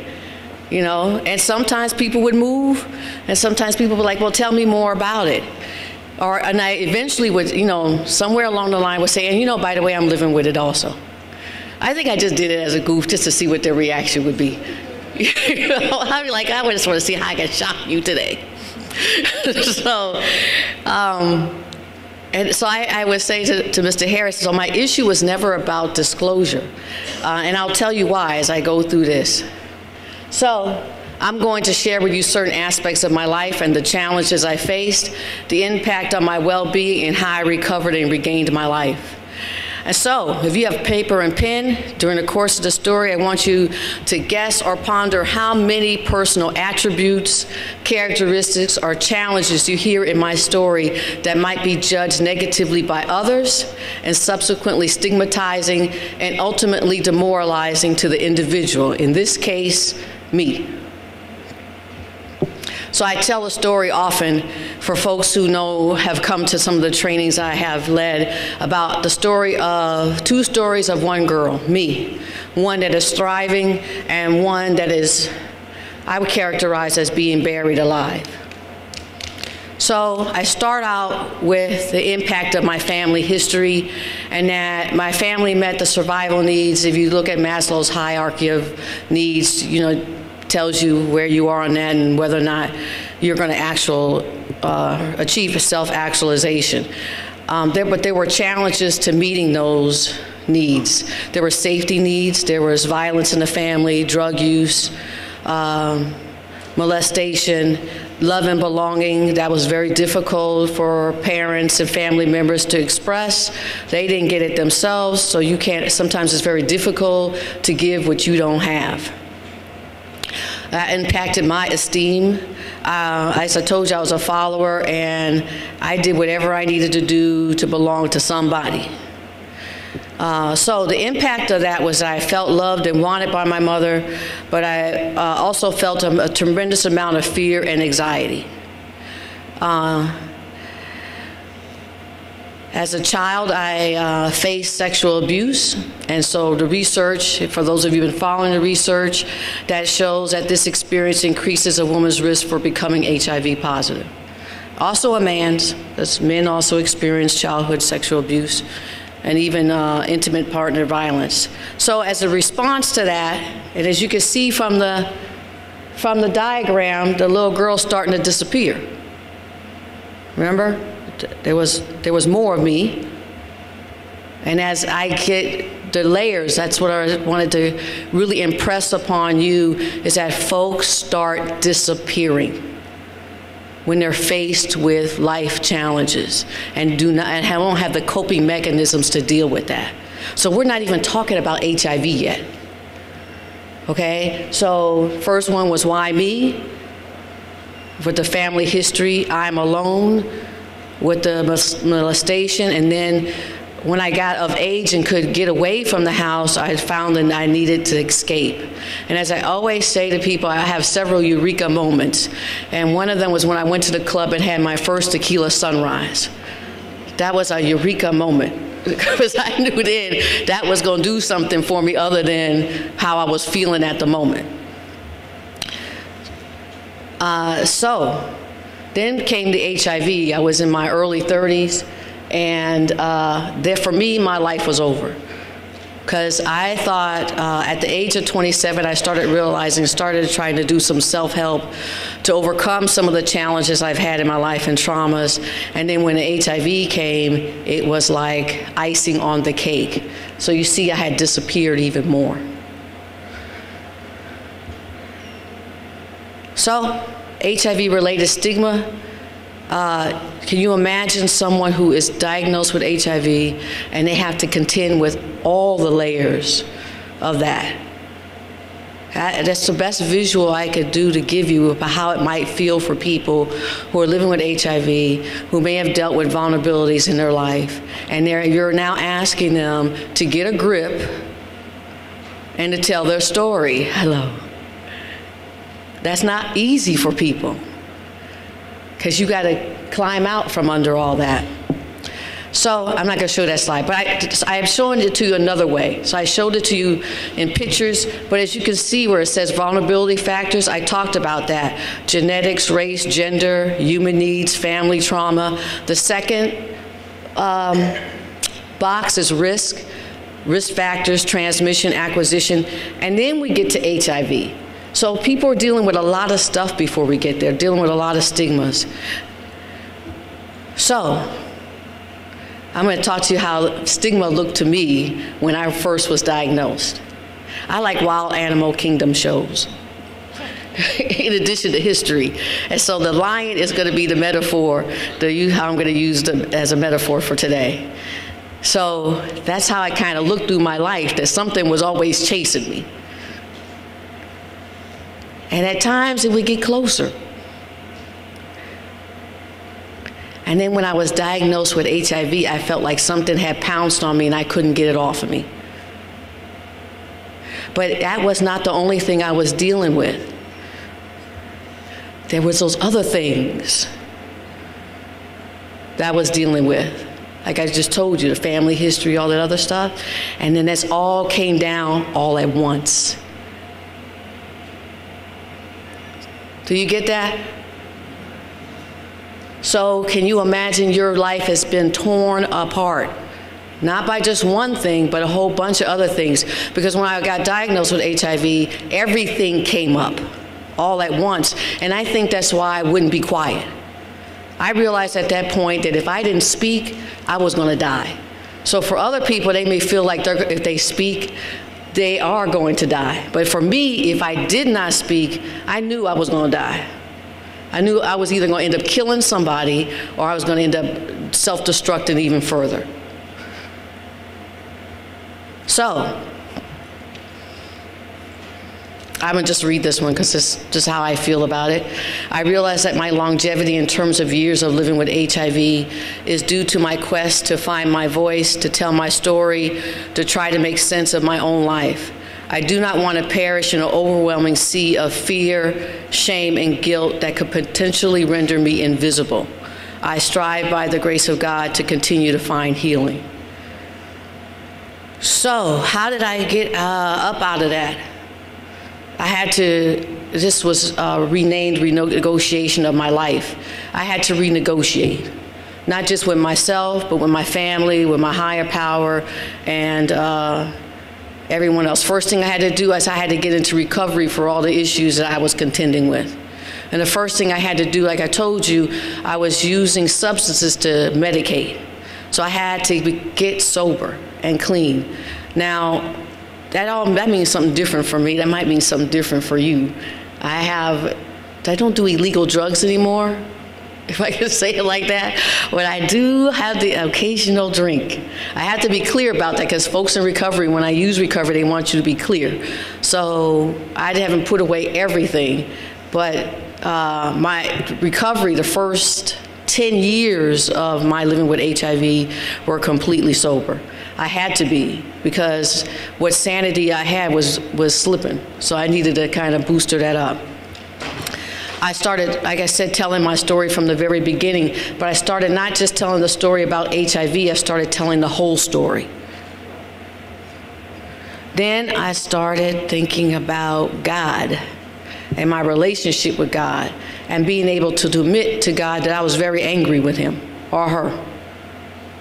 And well, how could you leave me in this position? And as I got through that anger, there were certain things that touched me, like the Psalm 23. I love that. I will fear no evil. I figure, what more could anybody else do to me? And then we got into mental health. It was myself and my family. My mother, she's very courageous. She got us into family counseling, and that really helped. And I put up this slide because there's stigma attached to getting help. And then after that, I started working a great deal in the field, and one of the things I'm really most proud of is peer-led prevention intervention developed while I was at NAPWA called Common Threads. The male counterpart to that is the Bayard Rustin Project, and I know that if you see those beautiful pictures out there, that's the Bayard Rustin Project. And that encompasses more than just the initial Common Threads training, but it's about helping HIV-positive peers connect the dots between their life experiences and their HIV status, and hopefully increasing their willingness to disclose their status. I now do yoga, courtesy of Ms. Jackson, who's in the audience. When you have a chance, please talk to her. Dr. Francesca, I call her doctor. She's a doctor. There she is right there. Raise your hand. You know, I'm not the most physical person in the world, but the breathing exercises have been really helpful. So if there's people in your life living with HIV, have them get together with somebody who's involved in yoga. Wait, the battery, something wrong here. I'm going to be finished in a minute, but let's see. Okay. Wait, so I didn't want to end with that. I have 1 more minute. Give me 1 minute. So what can we do? The ending I had changed a little bit. How many know about The Road Less Traveled, the book that was a really famous self-help book? Yes. And he starts out with, life is difficult. I didn't know that till I was 30. I knew life was difficult because most of my life had been difficult, but I always thought there was an unfairness in the fact that life was undifficult. I thought my life was more undifficult than everybody else's life. You know what I mean? Was difficult, I should say. And so I tell my son that today too. I said, sometimes life is challenging. That's what I say. There are good things and there are bad things that are going to happen to you. And so I bring that up because when we talk about stigma and people living with HIV/AIDS, most of the time the emphasis is placed on that individual. You know, they have to overcome the stigma.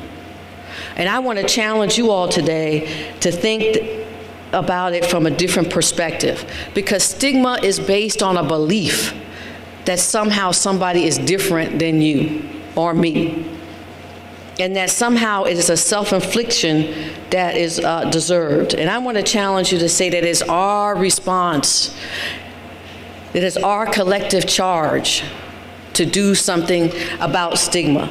So let's turn it around on its head. I did something with stigma, just the word, S-T-I-M-G-A. So for stigma, I said the S is spiteful. You know, there are some people who go around and tell your status just because they think they can, or they want to hurt you. I'm saying maybe the S should be about helping people get self-awareness. I did. Before I got diagnosed with HIV, I realized I had certain biases of myself and certain prejudices of myself. When I got diagnosed, I realized some of that shame was based on my own response to other people before me who had been diagnosed. I didn't say, but here go I for the grace of God, or however that phrase is. I didn't come out with compassion and understanding to people who were inflicted before I was. Thank God it's not me. So I had to face that and seek forgiveness and redemption. So the other T is tyrannical, where the government may engage in policies. We talked about that, like criminalization or the travel policies. Instead, the T should be teachable. So what I challenge you all is to take that STI-GMA and come up with your own set of positive and negative. What's the negative and what's the positive? And when people start acting in a manner that is stigmatizing, challenge them on it and go through that exercise with them. That's what I got to say. Thank you, because my time is up, so I don't have any other. We are now going to open up some time for a couple of questions for Ms. Johnson. So if you do have questions, as we did before, if you could stand at the mic there, and then she will take your questions. All right, well, I have a question for you, Ms. Johnson. How do you encourage people to take their power back, to let them know what the benefits are of sharing one's status? How to help people reclaim their power? I think it's a lot of love and understanding. And most people are not gonna, the women that I have worked with, it was creating a safe space and letting them know that no matter what, you are loved in this room. Because folks at the very least want to be loved. At the very most want to be loved. So if they come in a space where they're accepted and no matter, everything is safe here, you can do what you need to do, then that enables people to make the decision. Because there's nothing that I do that helps anybody reclaim power other than to provide information and guidance. What I try to do is provide a safe place where people can make the decision whether or not they want that. Does that make sense? Yes, thank you so much. Okay. I think you have a question from the back of the room. Yes, good morning, Ms. Johnson. Hi, good morning. I'm Omar Abdul Malik. I'm a clinician, and I've worked with people living with HIV/AIDS for more than 10 years now. What happens is invariably I have a client who wants to disclose to their family member or a significant other, but they don't know how to do it. I still, even after more than 10 years, I don't really know what to tell them. Is there some advice you can give me? During the trainings I do, we use a family tree. Mm-hmm. You might want to think about this. Mm-hmm. We take it, like I said, sometimes helping families, we got to help families talk to one another. And one way is a family tree. And just identifying everybody that's in the family and then helping them identify the accomplishments and the challenges. We got to crack that door first, and then maybe the discussion might happen on other issues like HIV. You know, that might help them find their way on how am I going to tell my family members that this is what I'm dealing with. Okay. Right. So we invite you, I don't know where Steve is. Steve, hold your hand up. I talked to Steve and Lisa attend one of the trainings. You can come in as an observer, I believe. Steve, I'm putting you on the spot, I know. But you can, and just see how they do it. Because it really, by giving people tools to be able to talk to their family, it's an easier process. It's not going to make it less difficult, but it's an easier process. Thank you. I had one gentleman who did disclose to his family. His family responded by having a separate set of dishes for him and a separate set of bed sheets, and would no longer let him touch his nieces and nephews. So I always have to. And you know, I'm not making light of disclosure at all. Yeah. You're absolutely right. Yeah. It can go, I mean, we actually let people, I try to inform people that your disclosure can go either way. And are you prepared for either way that it might go? In the trainings that we do, we ask people, are you connected to support groups? Are you connected to somebody you can talk to? One of the things I realized when I told my mother that I was HIV positive is that her reaction was physical. She actually had to go to the hospital. They thought she was having a heart attack. What I realize now is I did a great disservice to her by not explaining HIV before disclosing. Like, do you know anything about HIV? Okay, gotcha, and stuff like that. But we have to tell people when they disclose that it can go either way. And there might be some people in the family that will be accepting and some people that are not. And you know, I don't know what else to tell you. That person is very courageous, and I hope that they're able to work their family through that whole process. Thank you. You're welcome. We have time for one more question. Thank you. All right. Well, my name is Akbar Broadway. I'm a fourth-year psychiatry resident here at Howard. My question to you was, due to stigma, anyone concealing their diagnosis after they find out is a personal choice and a hard choice. For you, who was the first person you told? How long did it take you? And what inner strength allowed you to tell this person? I know. Wow. First, I want to just thank you for being in the profession. And when you put up your shingle, let me know. It was my mother. So I was told by the counselor that day. It was the longest ride home. I couldn't hear, or I could see, but I couldn't hear anything. You know, certain senses shut down, depending on how people react to bad news. And so I told her that afternoon, that same afternoon. I knew that, I said before, I knew that if I didn't say it, I was gonna die. There was no way I could have kept that to myself. And that's where I found the strength, because I think it was a survival instinct kicked in. For me, it was survival. I knew I wanted to live, I just didn't know how to live. So I needed help. And I think that was my first cry for help. Thank you. You're welcome. Thank you so much, Ms. Johnson. I would now like to introduce Ms. Ann Stengel, PhD. She is a behavioral scientist and stigma specialist at the International Center for Research on Women. She has been actively engaged in the development of HIV stigma measures, stigma reduction tools, and the evaluation of stigma reduction interventions in community and hospital settings in both Tanzania and Vietnam. She has contributed steps to scaling up the global response to stigma and discrimination, including the development of standardized programmatic and global level indicators of measuring stigma discrimination. She is the Secretariat Director of the Stigma Action Network, a global network of researchers, implementers, advocates, HIV-affected populations, and development partners. She holds a PhD in public health from Tulane University. Please welcome Ms. Ann Stengel. So I'd first just like to thank Dr. Rana and his colleagues for inviting me here to speak today with this very distinguished panel. And I'm very excited to be participating in this event and to see it happen here in DC. I do a lot of my work internationally, and as other people mentioned earlier today, that when we often hear of stigma and discrimination, we think of it sort of from that global, from that international perspective. Oh, it's happening in other places, people are dealing with it in other places. So it's really great to see the focus on it here in Washington, D.C. in the US.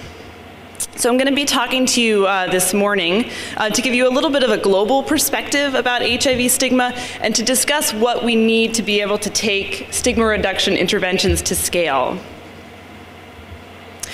So perhaps the best place for us to begin is really asking the question, why? Why should people in the world be investing in stigma and discrimination reduction? We would really hope that the right to human dignity and the right to live a life free of discrimination would be enough, but unfortunately that really hasn't been the case thus far with the HIV epidemic. However, there is good news, which is that we now have the evidence we need to inspire action. And that's what I'm going to be talking about a little bit today. So firstly, there's a wealth of data indicating that stigma is a key barrier to the uptake of HIV prevention services, including voluntary counseling and testing. Stigma is also a big barrier for accessing care and support, which a lot of other speakers have already spoken about today, and the uptake of prevention of mother-to-child transmission services and antiretroviral therapy. Stigma is also a key cause of new HIV infections. There was a recent modeling study that was done that indicated that 1/3 to 1/2 of all vertical transmissions from mothers to their children can be directly attributed to stigma, regardless of HIV prevalence. So I think we can all agree that stigma is a huge problem. There's also a growing global consensus that now is really the time to act, and that reducing stigma and discrimination is really a true game changer in the fight against HIV.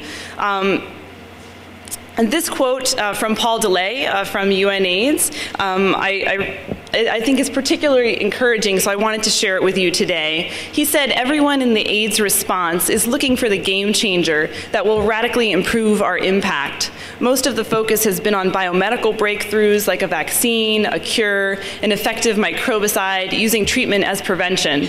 We do need all of these, but the true game changer is reducing stigma."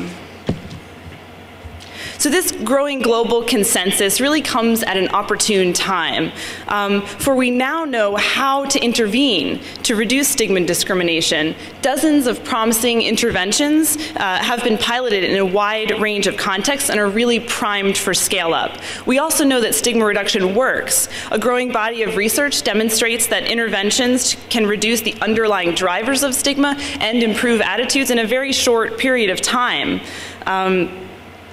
We also have the tools for understanding and challenging stigma towards people living with HIV. And these tools have been successfully used with a wide range of audiences, ranging from healthcare workers in Nepal to Communist Party leaders in Vietnam to religious leaders in Afghanistan. And they're available in multiple languages.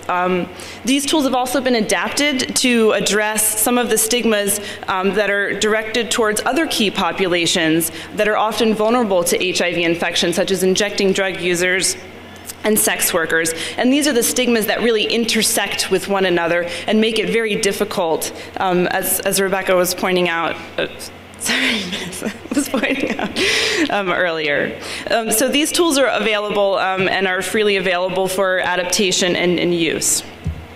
So with all of this, why aren't stigma reduction interventions being taken to scale at the pace needed to really impact the epidemic? We have all of these great examples, but they're not at the scale where really we can hope to change things. So ICRW and the MAC/AIDS Fund convened a meeting of global experts in November of 2008 to discuss just that. From this meeting, a number of barriers were identified, and most of them were around misperceptions. So for example, misperceptions that stigma is too complex to address. We know that this isn't true, and we know that there's successful ways to address it. Misperceptions that stigma reduction is really costly. This is also not the case. And misperceptions about stigma reduction efforts being very difficult to evaluate. So in order to tackle these barriers and to enable scale up, this group prioritized 6 action items that they felt really needed to happen in order to sort of allow us to break through these barriers and really achieve the scale up that we need. So these 6 things were the creation of a global knowledge network on HIV stigma reduction, designing and implementing a global communication strategy, developing a compendium of what works to reduce stigma discrimination, consolidating existing measures and measurement tools, initiating a coordinated advocacy campaign to add ending discrimination as a 4th pillar to the global response to HIV. And lastly, to facilitate better coordination among donors. Now, I'm happy to report that there's been a lot of good progress made since this meeting in 2008. For example, due to some of these targeted advocacy efforts, UNAIDS Executive Director Michel Sidibe included non-discrimination among his top priorities for ensuring universal access to prevention, care, and treatment. In addition, there's a global working group that's currently working to look across all of the hundreds of measures that are out there that people are using to measure stigma, to really come up with some standardized measures across populations of people living with HIV, for the general public and among healthcare providers. And this will be really important because once we have these kinds of measures that people have access to and know how to use, we'll be able to collect the kind of data and generate the kind of evidence we need to really make the case for why it's really critical that we address this and that we can actually do something to reduce stigma. So, and the last thing, which I'm going to be talking about for the remainder of the presentation, is the establishment of a global knowledge sharing network. And this network is called the Stigma Action Network. And it was launched in 2010, and I'm going to be talking to you in a bit more detail about that in the next few slides. So why a network?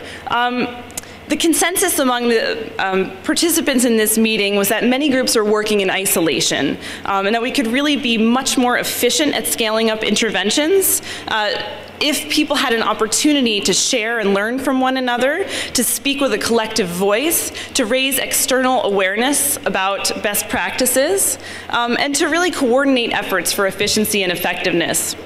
The network was also seen as a way to enhance communication within and across sectors, which was really lacking, and this was identified as a key problem. And lastly, the people at this meeting felt that it would really be great to have a central repository for the latest information that's available about reducing stigma and discrimination, including advocacy materials, research, that network members and the general public could really contribute to, could upload their own resources, could see what's available, and could really have access to all of the latest tools. This is a big gap. A lot of the literature around stigma is published in the gray literature. It's not in peer-reviewed journals, and so a lot of times that makes it difficult for people to find what they need and to realize that there are actually really good examples of programs that have been able to reduce stigma, and all they have to do is adapt it to their context. Okay, I also just want to point out that this entire process to design, launch, and implement the Stigma Action Network has been a collective one. It's involved numerous organizations, including networks of people living with HIV and other key populations, academic institutions, NGOs, advocates, and donors. And this level of collaboration has really been critical, and we hope will ensure that the SAN is able to meet the differing needs of each of these key stakeholder groups moving forward. Just quickly, I want to share with you the mission of the SAN, which is to reduce HIV-related stigma and discrimination through a dynamic network that will catalyze action and commitment locally, regionally, and globally through knowledge sharing, dialogue, and partnerships. I just want to give you a little bit of an update on where we are now. So in the first year of operations, we established the governing and operational structure. ICRW is serving as the first technical secretariat for the Stigma Action Network, and we have 6 organizations that are currently participating in a volunteer steering committee, and the organizations are listed here. The network was launched at the IAS meeting in Vienna in July of 2010. The website, which is up and running running now was launched in May. And we've secured funding for a second year of operations, which is very good. We're very excited about that. And now we're really working on ways to expand the reach and impact of the SAN. So for example, we're in the process of updating the website to add country pages so that people from various countries around the world can go and find data on stigma and discrimination, find advocacy tools, talk with other people working on the topic in their country.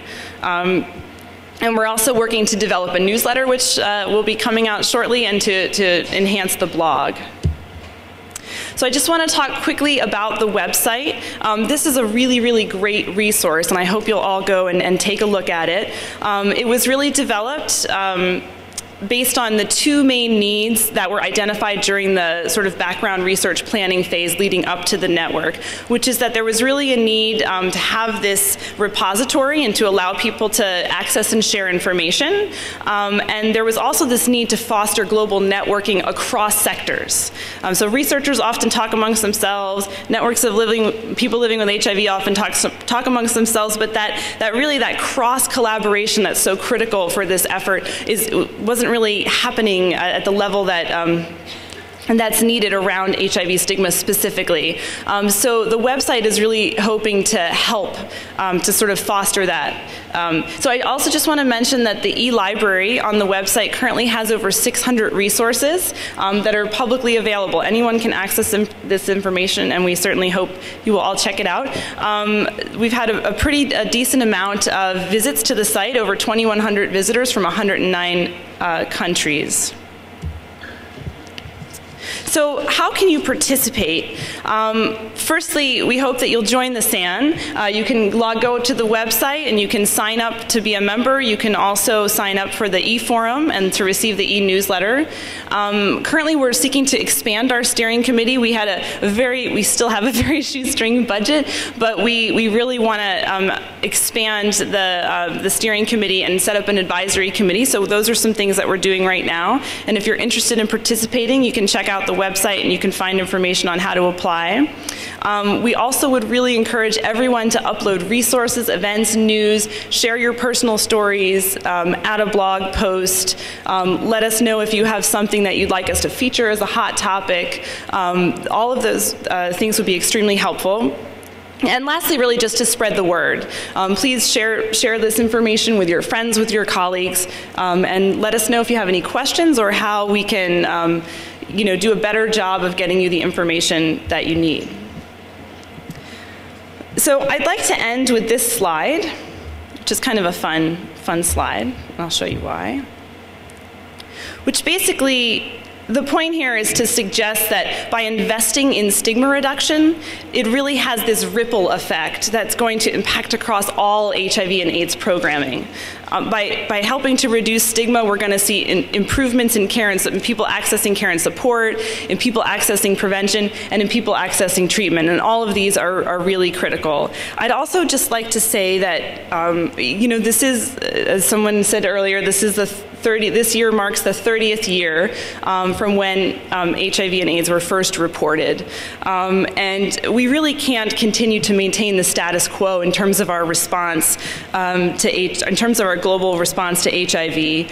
It's really time for the global community to move from rhetoric to action by fully integrating stigma and discrimination reduction into prevention, care, and treatment efforts, and investing the resources necessary to take stigma reduction to scale globally. We know that achieving universal access and getting to zero is really dependent on our ability to reduce stigma and discrimination globally. We hope that the Stigma Action Network is one way in which we can spur this kind of action, and we really hope that you'll all participate and look forward to working with you all on this exciting endeavor. So thank you for your time, and thank you to all the panelists and the conference organizers. Thanks very much.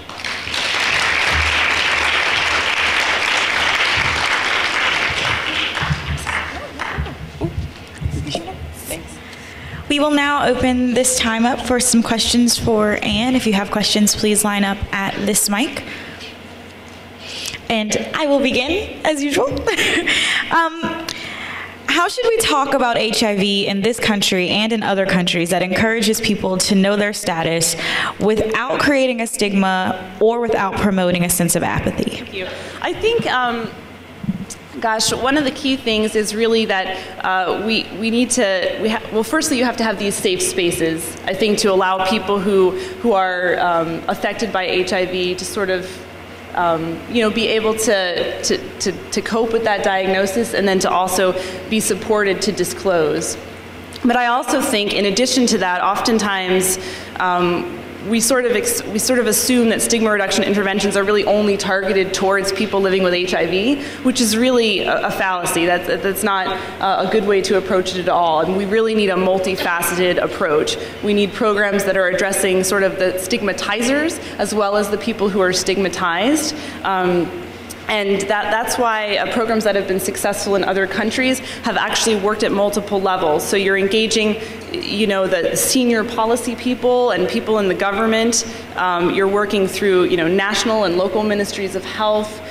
You're working with community leaders and schools, and you're sort of touching upon all the key stakeholders where people are going to be experiencing stigma and where they're going to need support. So if you can really help to ensure that the people that are going to be the support structure or support system for people, if we can help them to improve their attitudes and to see that stigma is not a good thing and that it really is promoting the epidemic, and it's certainly decreasing the quality of life of people living with HIV, that is really critical. So I think, sometimes it's a little bit difficult and daunting to think of how can you change the attitudes of an entire nation or an entire community, but it's certainly possible to do, and I think you just really need to get as many people on board as possible.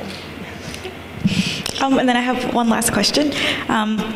Being that you have been on the national scene here in the U.S. and then the global scene as well, I'm sure that you've seen firsthand what the criminalization of HIV can do. What is your charge, I guess, to other people so that we don't create a barrier when it comes to accessing care? Yeah, I think criminalization is a huge issue, and there are a lot of great groups, including the Global Network of People Living with HIV, who are really dedicated right now to bringing this issue of criminalization to the forefront and making sure that, hopefully helping countries who have made these decisions and made these laws to retract them, because it's certainly, if nothing else, only going to enforce stigma further. And we've made such progress globally that these kinds of laws coming into place in the last few years are really, it's really an impediment, and hopefully through these global efforts, and the Stigma Action Network is certainly supportive of these efforts, we can, I guess the only thing is really advocacy. I mean, continuing to advocate that these types of criminalization policies are really not the way we should be headed. Thank you so much. It is now my pleasure to introduce our last speaker, Mr. Callie Lindsay. He is the Director of Government Affairs and Communication at the National Minority AIDS Council. He previously held positions at the Harlem United Community AIDS Center, where he championed routine HIV screening and comprehensive health care for people suffering from multiple chronic comorbid conditions.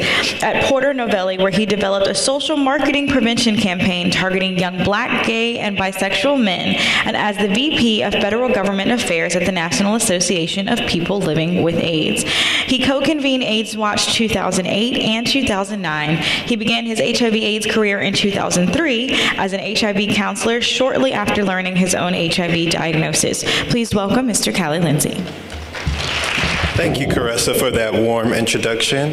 Good morning to all those that are visiting with us, both in the room and throughout the country and the world. Thank you again to Dr. Rana and the other conference organizers for inviting me to speak with you today and for organizing such a wonderful event. And thank you to all of you who have stuck in the room and not answered your calls on your cell phones or not been pulled away by email to take advantage of other businesses that have stayed to listen to me. I'm going to put some slides up here. I originally wasn't planning to do any slides because I much prefer to just have a conversation and actually talk from slides. But I thought that you folks might get tired of seeing my ugly mug, so I'm going to give you something else to look at. So what I want to talk to you all about today, or what I was actually asked to talk about today, was really the role of stigma as it pertains to men who have sex with men. So I'm going to stop right there and just talk about the term men who have sex with men.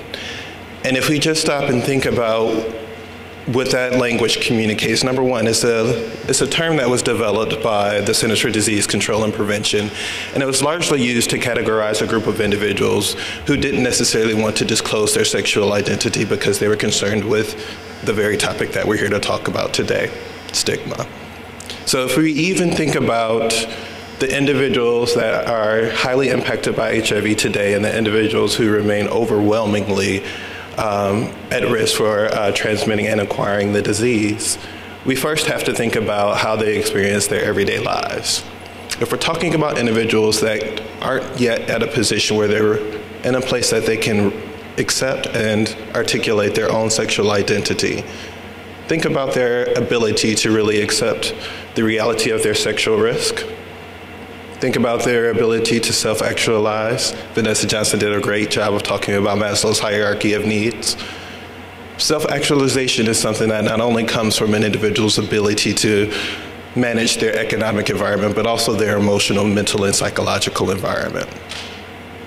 And if we can't even have conversations about homosexuality or being gay or being bisexual, and we have to find a safe zone under the guise of a term called men who have sex with men, number one, you're reducing me to something that only exists below my waist, and you're forgetting about all the rest of me. And secondly, you're not even truly seeing the person that stands in front of you. So I'm going to talk today about gay and bisexual men. I'm going to do away with the term men who have sex with men, and I hope that you all will join me for the journey. I want to start by just kind of looking at the numbers. We already know that gay men and other men who have sex with men account for 61% of all new infections that occur in the United States. We talked about the beginning of this epidemic. It started 30 years ago under the name gay-related immune deficiency. When the disease started, it stigmatized the gay community, and that stigma has never left. It exists, it's pervasive. It exists before gay and bisexual men become HIV positive, and it exists afterwards. According to the CDC, gay men are at least 44 times as likely to be diagnosed with HIV than other men, and 40 times as likely to be infected with HIV as women. Now, this is irrespective of the fact that gay men make up 2 to 3% of the 315 million people that live in the United States of America. HIV is a very severe and persistent issue that prevails in the gay community that we've struggled with for 30 years and we continue to struggle with today, even in spite of all the research advancement and opportunities. The National HIV/AIDS Strategy spoke to it clearly, but we're going to need a lot of community mobilization in order to realize any of the goals articulated in that document. Recently, the CDC released new HIV surveillance data, which articulated that we have a really serious problem amongst our young gay men.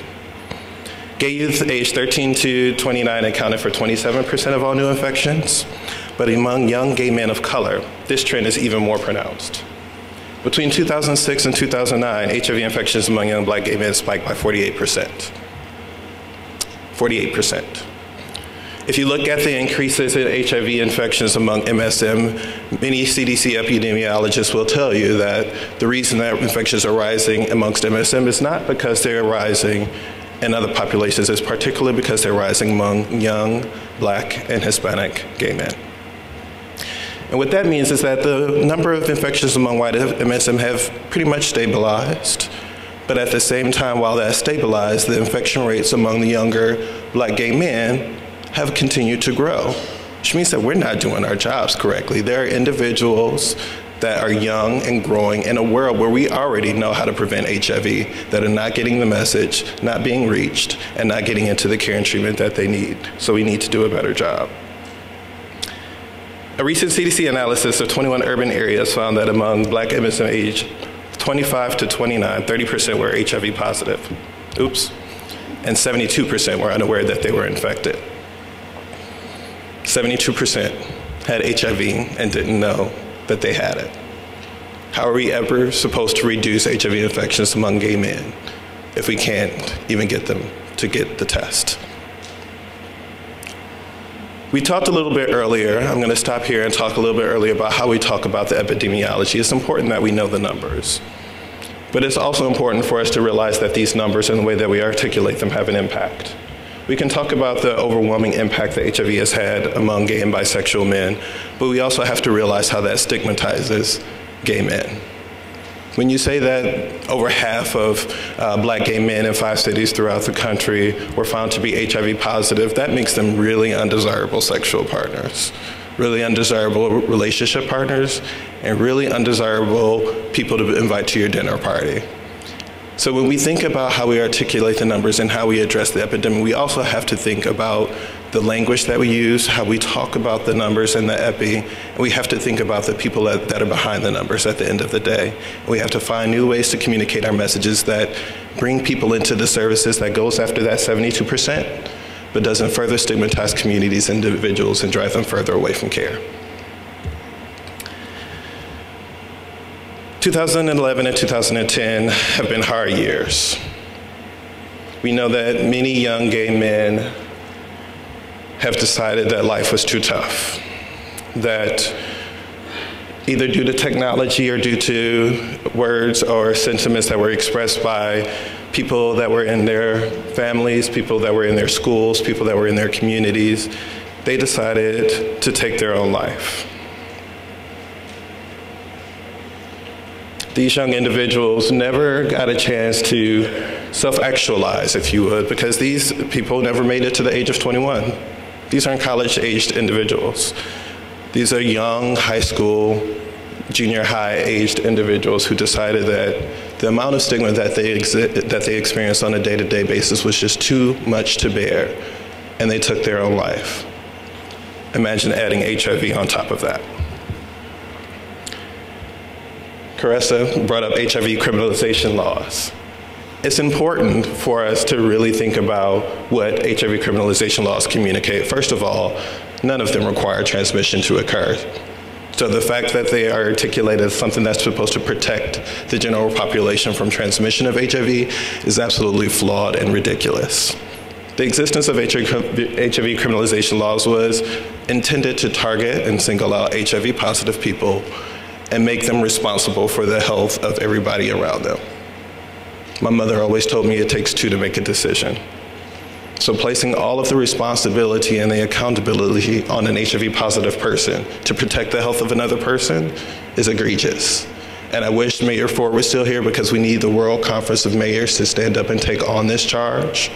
They need to absolutely step forward and say that any person that is singled out because of the affliction that they're trying to overcome is a tragedy to justice everywhere in the world.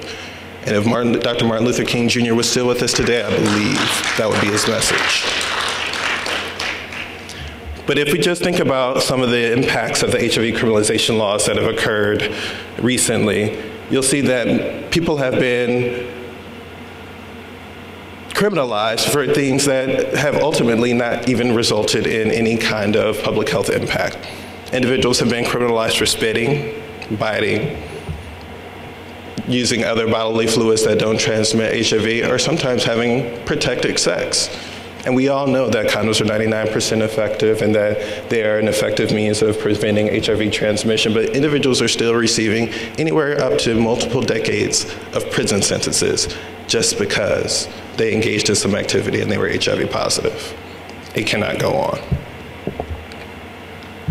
So how do we fight back? Caressa mentioned in my bio when she was opening up that I had the privilege of working on a social marketing campaign which has recently been released. It was actually released a couple of days ago by the Centers for Disease Control. It's called Testing Makes Us Stronger.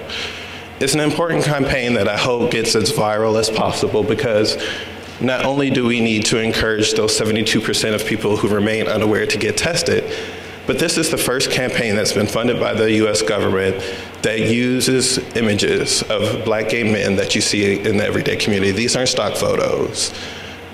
Dwayne Kramer actually went out into the community and took photos of actual gay men, some of them living with HIV, some of them not, and put them into a national campaign so people could see themselves on these posters.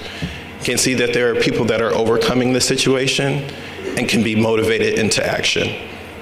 And it's important that we not only champion this and make it as viral as possible, we need to encourage the government to do more of this. I want to see a campaign like this for our African American women, for Latino women, for Hispanic gay men, for white gay men. I want to see it for every population out there that remains heavily impacted by HIV. It's time for us to look at ourselves so that we can become the change it is that we seek. And we have to give credit to the It Gets Better campaign. I think that was probably one of the most tremendous responses to all of the suicides that were occurring over the past couple of years. And it's something that we need to figure out how to use effectively in our own efforts as well. It not only gets better once you disclose or come to terms with your sexual identity, it also gets a lot better once you come to terms with your HIV positive reality. Once you get tested, once you get into care and treatment, once you start talking to people that you love, everything gets better. I'll get personal just for a second and tell you that for a long time I wasn't open about my HIV status to my parents. In fact, people on the World Wide Web knew about my HIV status before I had a conversation with my mother and father. But when I decided to leave Detroit, Michigan, where I got my start, and moved to Washington, D.C. in 2006, I decided to have the conversation with them before I left. I was living in Washington, D.C. for 4 years, and then I got a job to move to Atlanta, Georgia. And the first question that came out of my father's mouth was, what's your access to care gonna be like when you get down there? It's as simple as having a conversation that removes the binds that stigma causes, and it's that opportunity that we too often don't give our friends and family members that really creates opportunities for us to educate, empower, and develop support networks that help us understand that it gets better. You acknowledge your HIV status and you talk to people, and people will help you on your journey. And then we have to also acknowledge the important work that individuals like Don Lemon and Zachary Quinto and other individuals that are in the public eye have contributed to our efforts by coming out about their same-sex identity. What this means to many individuals is that for all of those young gay men who thought that they were alone, there are other people out there that are going through their same issues that have made it, that have become CNN news anchors on the weekend, or whatever, I think the movie, he was Mr. Spock in whatever that movie is, I don't know. I'm terrible at that stuff. But having just those images for these young gay men to see and know that there are brighter days ahead, that it does get better and they do have a life to look forward to, that helps to perpetuate the message of it gets better, and it also makes them more resilient to living without HIV. Finally, I think it's okay for me to say this, and if it's not, I don't care. I love this president. I love this president because he has done so much more for people like me than anybody that has come before us. Not only has he articulated the first national HIV/AIDS strategy for the United States, which has never been done before, and it's a requirement that we have for other countries. Yeah, clap for that. That's an important advancement. But he's also done things like worked very hard to repeal Don't Ask, Don't Tell. A very important message to gay men and lesbians that want to serve openly in the military and fight for their country, but don't want to do it in the closet and without respecting their full selves. He's also done things like expand access to hospital visitation rights for gay and lesbian partners. Imagine what it's been like for the past 30 years, having a partner suffering and dying in the hospital with HIV and having a hospital administrator tell you you can't go in the room to see them. This is incredible. And we owe it to a president who has decided to take on the leadership and do the necessary work to make it happen. And we've done a lot of work on the state and local level in advancing opportunities for same-sex relationships. Washington, D.C., congratulations. You all made history by being one of the first cities out there to expand access. It's incredible, and you deserve a lot of credit. New York followed in suit. We thought we would beat you. I was in New York at the time. We didn't beat you, but nonetheless, the job is done, and it's important for us to recognize that we can't encourage HIV prevention behaviors that are rooted in healthy relationships if we discredit and invalidate the very relationships that we're telling people that they need to look forward to. And finally, that was my last slide. I told you I didn't want to give you all a lot of slides. I just wanted to end on a note, really kind of giving the National HIV/AIDS Strategy credit for what it has accomplished. In the strategy, he articulates that the vision is for the United States to become a world where HIV infections are rare. And when they do occur, that individuals will have unfettered access to high-quality healthcare and treatment regardless of age, race, sexual orientation, or disability status. When we accomplish that vision, I'm sure that I'll be looking out at the same faces that I'm seeing today, and I'll be able to say, job well done. I'm looking forward to working with you all. Thank you.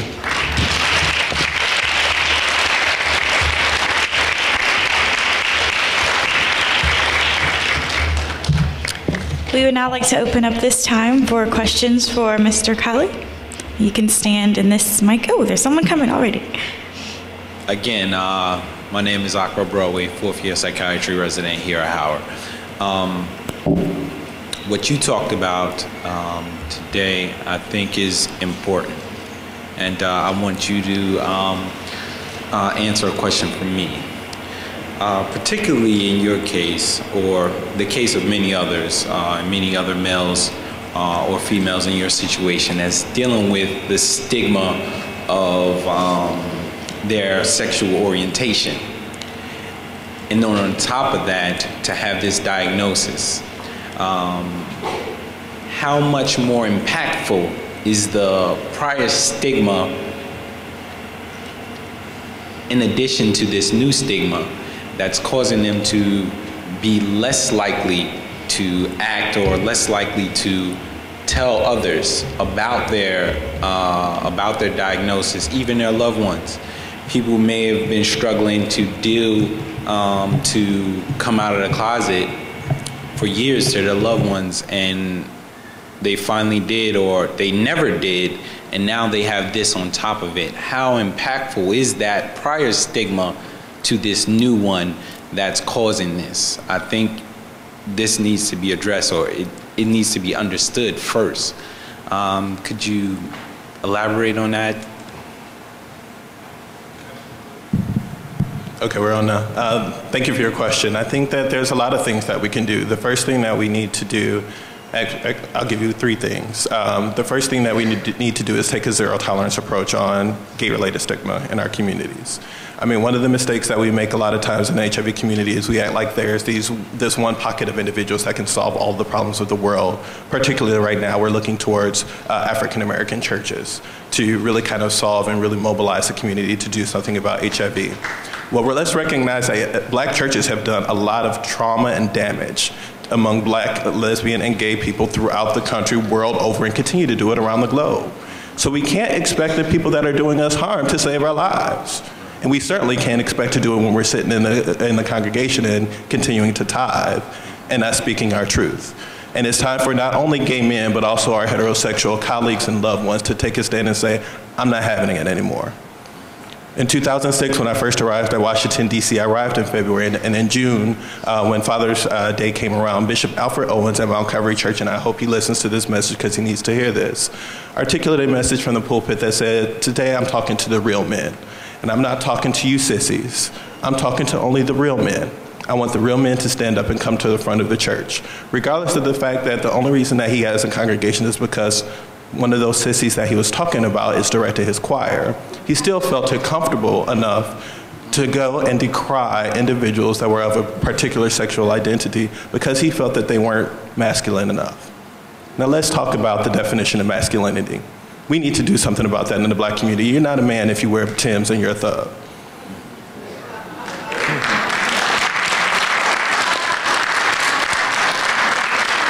I will challenge many of the men that I meet on a day-to-day basis to outman me because I pay my bills every day.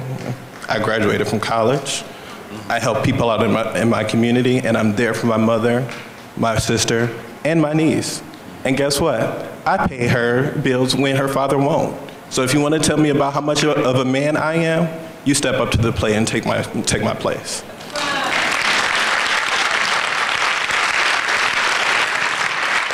And then finally, I would just say that if we wanted to talk about the various stigmas, we have to first deal with a lot of the stigmas that people deal with on a day-to-day basis.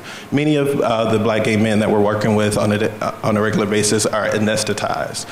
Because of all of the trauma and the stuff that they deal with on a day-to-day basis, those people that I showed you pictures of that have committed suicide, most of them are walking around numb and stunned because they're using substances, they're using sex, and they're using all kinds of alternative means to deal with their reality. If we don't address the underlying causes of HIV vulnerability in the community, we're never going to be able to win this fight. One more thing. I think you are absolutely right here in what you just said.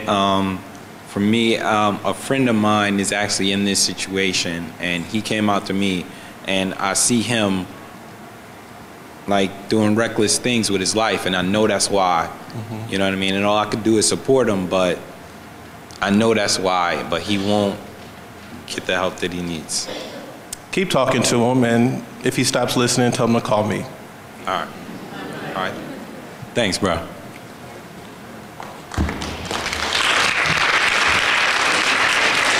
We have one final question. Yeah, I got this is my second time coming to the World AIDS. First of all, I've been positive for 25 years. How do you reach out to people who live in the woods? I'm having a really hard time hearing. Can you repeat that? How do you reach out to people who choose to live in the woods because they're positive? Okay. Who are not open about living with HIV? I think that Vanessa really kind of presented the best model for that. I think it's about telling your story. I congratulate you, brother, not only for overcoming the journey, but also for being courageous enough to stand in front of that mic and talk about your truth.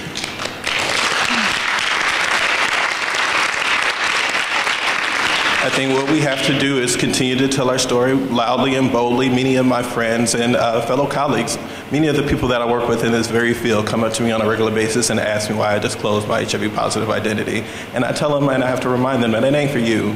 It's for all the other people in the room that are HIV positive that don't feel the strength to say anything about it.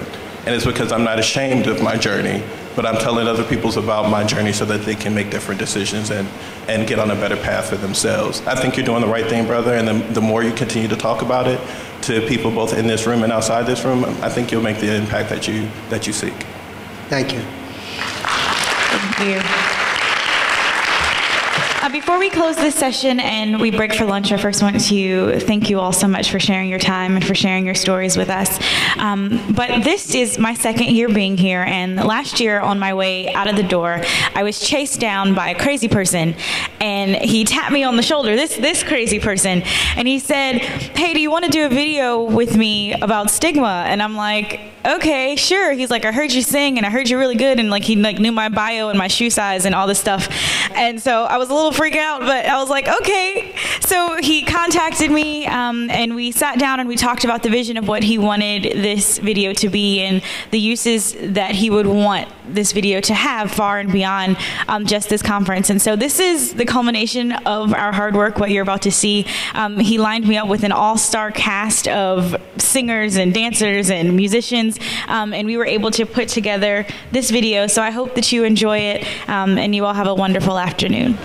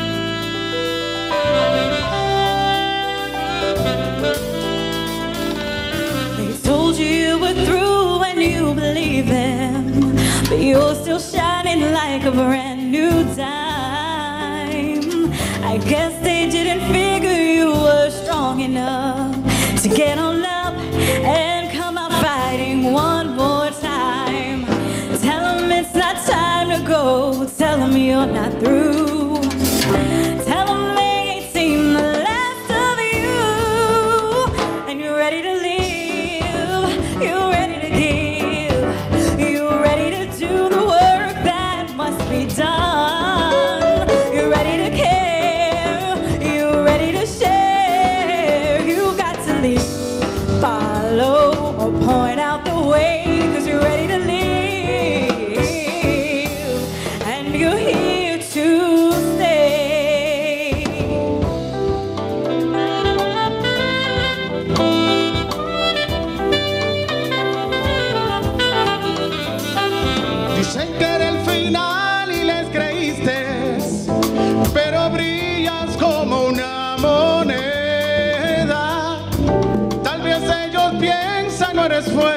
ya, levántate y sale al mundo a luchar. ¡Sigue! Diles que no es tiempo de irte, tú no has acabado. Han visto lo mejor de mí y estás listo a vivir. Ready to live. Estás listo a dar. Ready to give. Listo para enfrentar lo que te espera. Listo a vivir. Ready to care. Y a compartir. Ready to share. You You've got to live. follow or point out the way. You're ready to live.